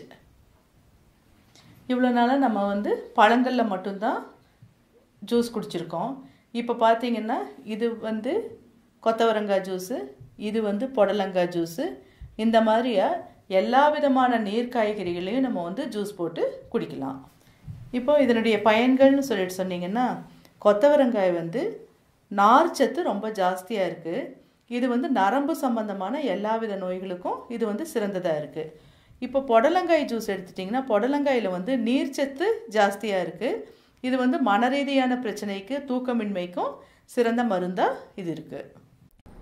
அன்பு நண்பர்களே, இன்ஸ்டன்ட் தோசா மிக்ஸ் எப்படி வீட்டிலே நம்மளே செய்யறது அப்படிங்கிறத 8 நிமிஷத்தில் பொள்ளாச்சியை சேர்ந்த திருமதி உமா அவர்கள் செய்து காமிப்பாருங்க. இவங்க ஹீலர் கோவை மதிவாணன் குழுவில் இருக்கிறவங்க. பாருங்கள், ரொம்ப யூஸ்ஃபுல்லாக இருக்கும். வணக்கங்க, என் பேர் உமா. நான் பொள்ளாச்சியிலேருந்து வரேன். முன்னாடியுமே எனக்கு சர்வீஸ் சேவை பண்ணுறது தான் என்னோடய சுய விருப்பமும் கூட. அதனால தான் தற்சார்பு குழுவில் சேர்ந்து இப்போ பண்ணலான்னு வந்திருக்கிறேன். இப்போ நம்ம முதல்ல பார்க்க போகிறது என்னென்னா உடனடி தோசை பொடி. அதை எப்படி பார்க்கலான்றத இப்போ பார்ப்போம். முதல்ல அது என்னென்ன அளவுகள் வேணுங்கிறத நான் சொல்லிடுறேன் முதல்ல. அப்புறமா நம்ம எப்படி செய்கிறதுங்கிறத பார்க்கலாம். அதுக்கு முன்னாடி நம்ம என்ன பண்ணணும்னா அதனோட பயன்கள் என்ன அப்படிங்கிறத கொஞ்சம் பார்த்துக்கலாம். பார்த்தீங்கன்னா நம்ம பொருள் வெளியில் போய் இந்த உடனடி தோசை பொடியே வாங்குகிறோம். அது பார்த்தீங்கன்னா உங்களுக்கு அதில் நிறைய கலரிங் ஏஜென்ட் இருக்குது. அதை நம்ம சாப்பிடும்போது லிவரு இது எல்லாமே நிறைய ப்ராப்ளம் வருது. மேற்கொண்டு டேஸ்ட்டுக்காக அவங்க ஒரு கெமிக்கல் சேர்க்குறாங்க. அதனால நம்ம நிறைய பிரச்சனைகளை அனுபவிக்கிறோம். இப்போ அது இல்லாமல் வீட்டிலையே நம்ம சுயமாக நம்ம கைப்பட செஞ்சு அதை நம்ம குழந்தைங்களுக்கு குடும்பத்துக்கு கொடுக்கும்போது மனசுக்கும் திருப்தியாக இருக்குது, வயிற்றுக்கும் நிறைவாக இருக்குது, எந்த கெடுதலும் வர்றதில்லை. இதை நாம் எல்லாருமே புரிஞ்சுக்கிட்டு எல்லாருமே இதை வீட்டில் செஞ்சு பயன்படுத்தினா ரொம்ப நல்லதாக இருக்கும்னு நான் நினைக்கிறேன். இப்போது நம்ம இதனோட அளவுகள் எல்லாம் பார்க்கலாம். பாசி பயறு தேவையான பொருட்கள் பாசி பயறு 1/4 கிலோ, கருப்பு உளுந்து, தோல் உளுந்து தான் வாங்கணுங்க. பொடி எடுத்து இந்த தொக்கு எடுத்த உளுந்து வாங்காதீங்க. அது 100 கிராம். கருப்பு உளுந்தம்பருப்பு 100 கிராம், பச்சரிசிங்க 100 கிராம், வெந்தயம், இது உடம்புக்கு ரொம்ப நல்லதுங்க, குளிர்ச்சி. அதனால இது 20 கிராம் எடுத்துருக்கிறேன். சீரகம் நல்லா இப்படி ப்ரௌன் கலரில் இருக்கிற சீரகமாக நாட்டு சீரகமாக பார்த்து வாங்குங்க. எண்ணெய் எடுத்த சீரகம் வேண்டாம். இதுவும் 20 கிராம். அப்புறம் பெருங்காயங்க, நான் இப்போது பீஸ் பண்ணி வச்சுருக்கிறேன். இதுக்கு முன்னே கட்டியாக இருக்கும். கட்டியாக இருந்ததுன்னா அடுப்பில் வச்சு அனலில் வாட்டினீங்கன்னா அது இலகி வந்துடும். அதுக்கப்புறம் இந்த மாதிரி பிச்சுக்கலாம். தூள் பெருங்காயம் தயவு செஞ்சு வாங்க வேண்டாம். தேவையான அளவு கல்லுப்பு. இப்போ நம்ம இதை எப்படி செய்யலான்றதை பார்க்கலாம். இது வேறு ஒன்றும் விஷயம் இல்லைங்க. அப்படியே மிக்சியில் போட்டு அடித்து மாவு எடுத்துட்டு வச்சோன்னா அதுவே உடனடி தோசை மிக்ஸ். ரொம்ப வேலை சிம்பிளுங்க, ஈஸியாக பண்ணிடலாம். பார்க்கலாங்களா எப்படி பண்ணுறோன்னு? இப்போது மிக்சி ஜார் எடுத்துக்கலாங்க. மிக்சி ஜார் ஈரமாக இருக்கக்கூடாது, நல்லா காய வச்சு எடுத்துக்கோங்க.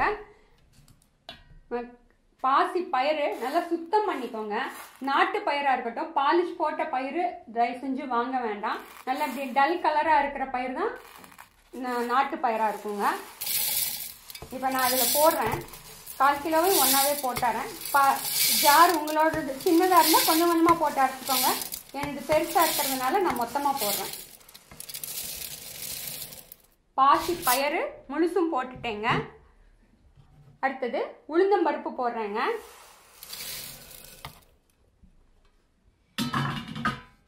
அடுத்தது பச்சரிசி போட்டேங்க. வெந்தயமும் போட்டுட்டேங்க. சீரகமும் போட்டேன். என்னோட ஜார் பெருசாக இருக்கிறதுனால எல்லாம் போடுறேன். உங்கள் வீட்டில் ஜார் சின்னதாக இருந்துச்சுன்னா கொஞ்சம் கொஞ்சமாக போட்டு கலந்துக்கோங்க. தேவையான அளவும் போட்டுட்டேங்க.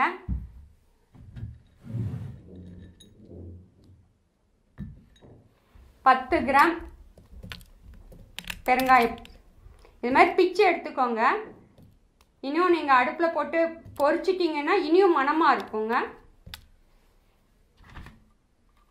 மிக்ஸி போட போகிறோம்.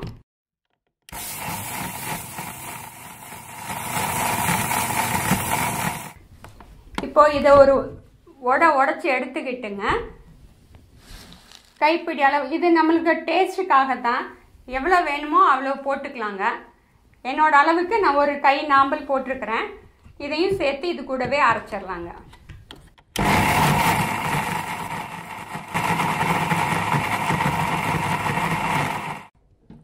அடித்து எடுத்தாச்சுங்க. திறக்கிறோம்.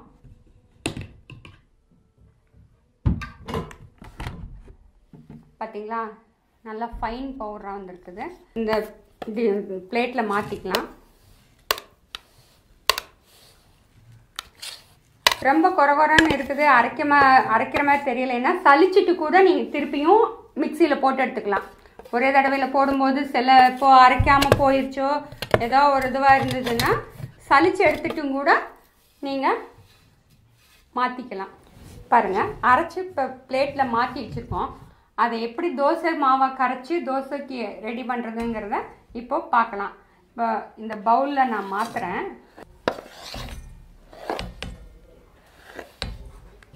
இப்போ மாற்றிட்டேன். தண்ணி அதுக்கு தேவையான அளவு, ஏன்னா உப்பு எல்லாமே போட்டுட்டோம் நம்ம. தண்ணி வந்து இப்போ தேவையான அளவு விட்டு கரைச்சிக்கலாம்.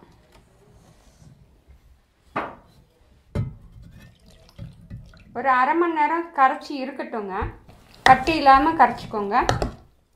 இது தோசையை ஊற்றுற மாதிரி ஊற்றிக்கலாங்க, ரொட்டியாக கூட தட்டிக்கலாங்க. நல்லா கெட்டியாக சப்பாத்தி மாவு மாதிரி பிசைஞ்சிட்டு நம்மளுக்கு வேணுங்கிறது கேரட்டு சொரவி போட்டுக்கலாம், தேங்காய் பூ போட்டுக்கலாம். இதில் நம்மளோட ஓன் ஐடியா வச்சு இதில் என்னென்ன வேணாலும் செஞ்சுக்கலாங்க. ரொட்டியாக தட்டினா குழந்தைங்களுக்கு இஷ்டம்னா ரொட்டியாக தட்டிக்கலாங்க. இல்லை இதை வெங்காயத்தை இது பண்ணி போட்டு எண்ணெயில் அப்படியே வெங்காய பக்கோடா போடுற மாதிரி இதையும் வெங்காயத்தையும் போட்டு கெட்டியாக இது பண்ணி பொரிச்சும் எடுத்துக்கலாங்க. ஈவினிங் ஸ்நாக்ஸாகவும் ஆக்கிக்கலாங்க. பாருங்கள், மாவு இப்போ கரைச்சாச்சு. எவ்வளோ க்ரீனிஷாக பார்க்குறக்கே ரம்யமாக இருக்குது பார்த்தீங்களா. இப்போது இதில் நான் வெங்காயம் நம்ம வேணுங்கிற அளவுக்கு வெங்காயத்தை கட் பண்ணி இது கூட சேர்க்க போகிறேன்.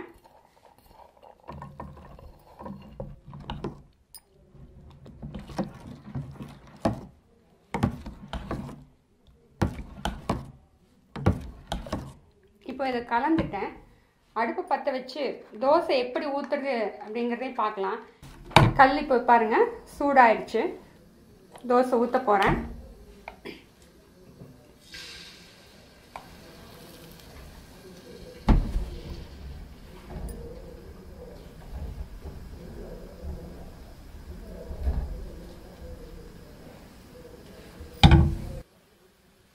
பாருங்க, வெந்துருச்சு.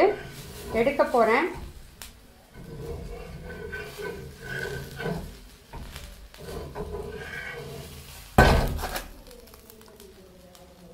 ஃபைனாக இருக்குது பார்த்தீங்களா, நல்லா மொறு மொறுன்னு கிறிஸ்பியாக எவ்வளோ டேஸ்டாக பார்க்குறதுக்கே ஆசையாக இருக்கா. இந்த மாதிரி செஞ்சு கொடுத்தா எந்த குழந்தையும் வேண்டான்னே சொல்ல மாட்டாங்க. நம்மளே வீட்டில் சுவையாக ஆரோக்கியமாக நல்ல விதமாக செஞ்சு நம்ம குழந்தைங்களுக்கு கொடுத்து நம்மளோட ஆரோக்கியத்தையும் குழந்தைங்களோட ஆரோக்கியத்தையும் நம்ம பாதுகாப்போம்னு சொல்லி ஒரு அரை மணி நேரம் இருக்குமா செய்ய ஆரம்பிச்சு. இந்த அரை மணி நேரத்தில் எவ்வளோ சீக்கிரமாக இந்த தோசை ஆயிடுச்சு பார்த்தீங்களா. நம்ம வீட்டில் என்ன பண்ணோம், அரிசி மா தோசைன்னா முன்னாடி அரிசி உளுந்து ஊற வச்சு ஆட்டி அது பெரிய வேலை. அந்த கிரைண்டர் கழுவுற வேலை அதை விட பெரிய வேலை. அது எல்லாம் பண்ணி புளிக்க வச்சு இந்த அடுத்த நாள் தான் அந்த தோசை ஊற்ற முடியும். அந்த புளிப்பு இருக்கிறது நம்மளோட ஒபிசிட்டிக்கு அது பெரிய காரணமாக இருக்குது. இப்போ இதில் புளிப்பு தன்மை இல்லை. அரை மணி நேரம் தான் ஊற வைக்கிறோம், அதனால நம்மளுக்கு புளிப்பு தன்மை இல்லை. டேஸ்ட் ருசி ரொம்ப அருமையாக இருக்குது. இதுக்கு நீங்கள் தேவைன்னா நெல்லிக்காய் சட்னி, தேங்காய் சட்னி, தக்காளி சட்னி, எந்த சட்னி வேணாலும் வச்சு இது கூட நீங்கள் காம்பினேஷனாக வச்சு தொட்டு சாப்பிட்டுக்கலாம். வேணும்னா மிளகு ஜீரகம் கூட நீங்கள் போட்டுக்கலாம். இது உங்களோட கற்பனை திறனை எப்படி வச்சு பண்ணீங்கனாலும் சுவையாக இருக்கும்.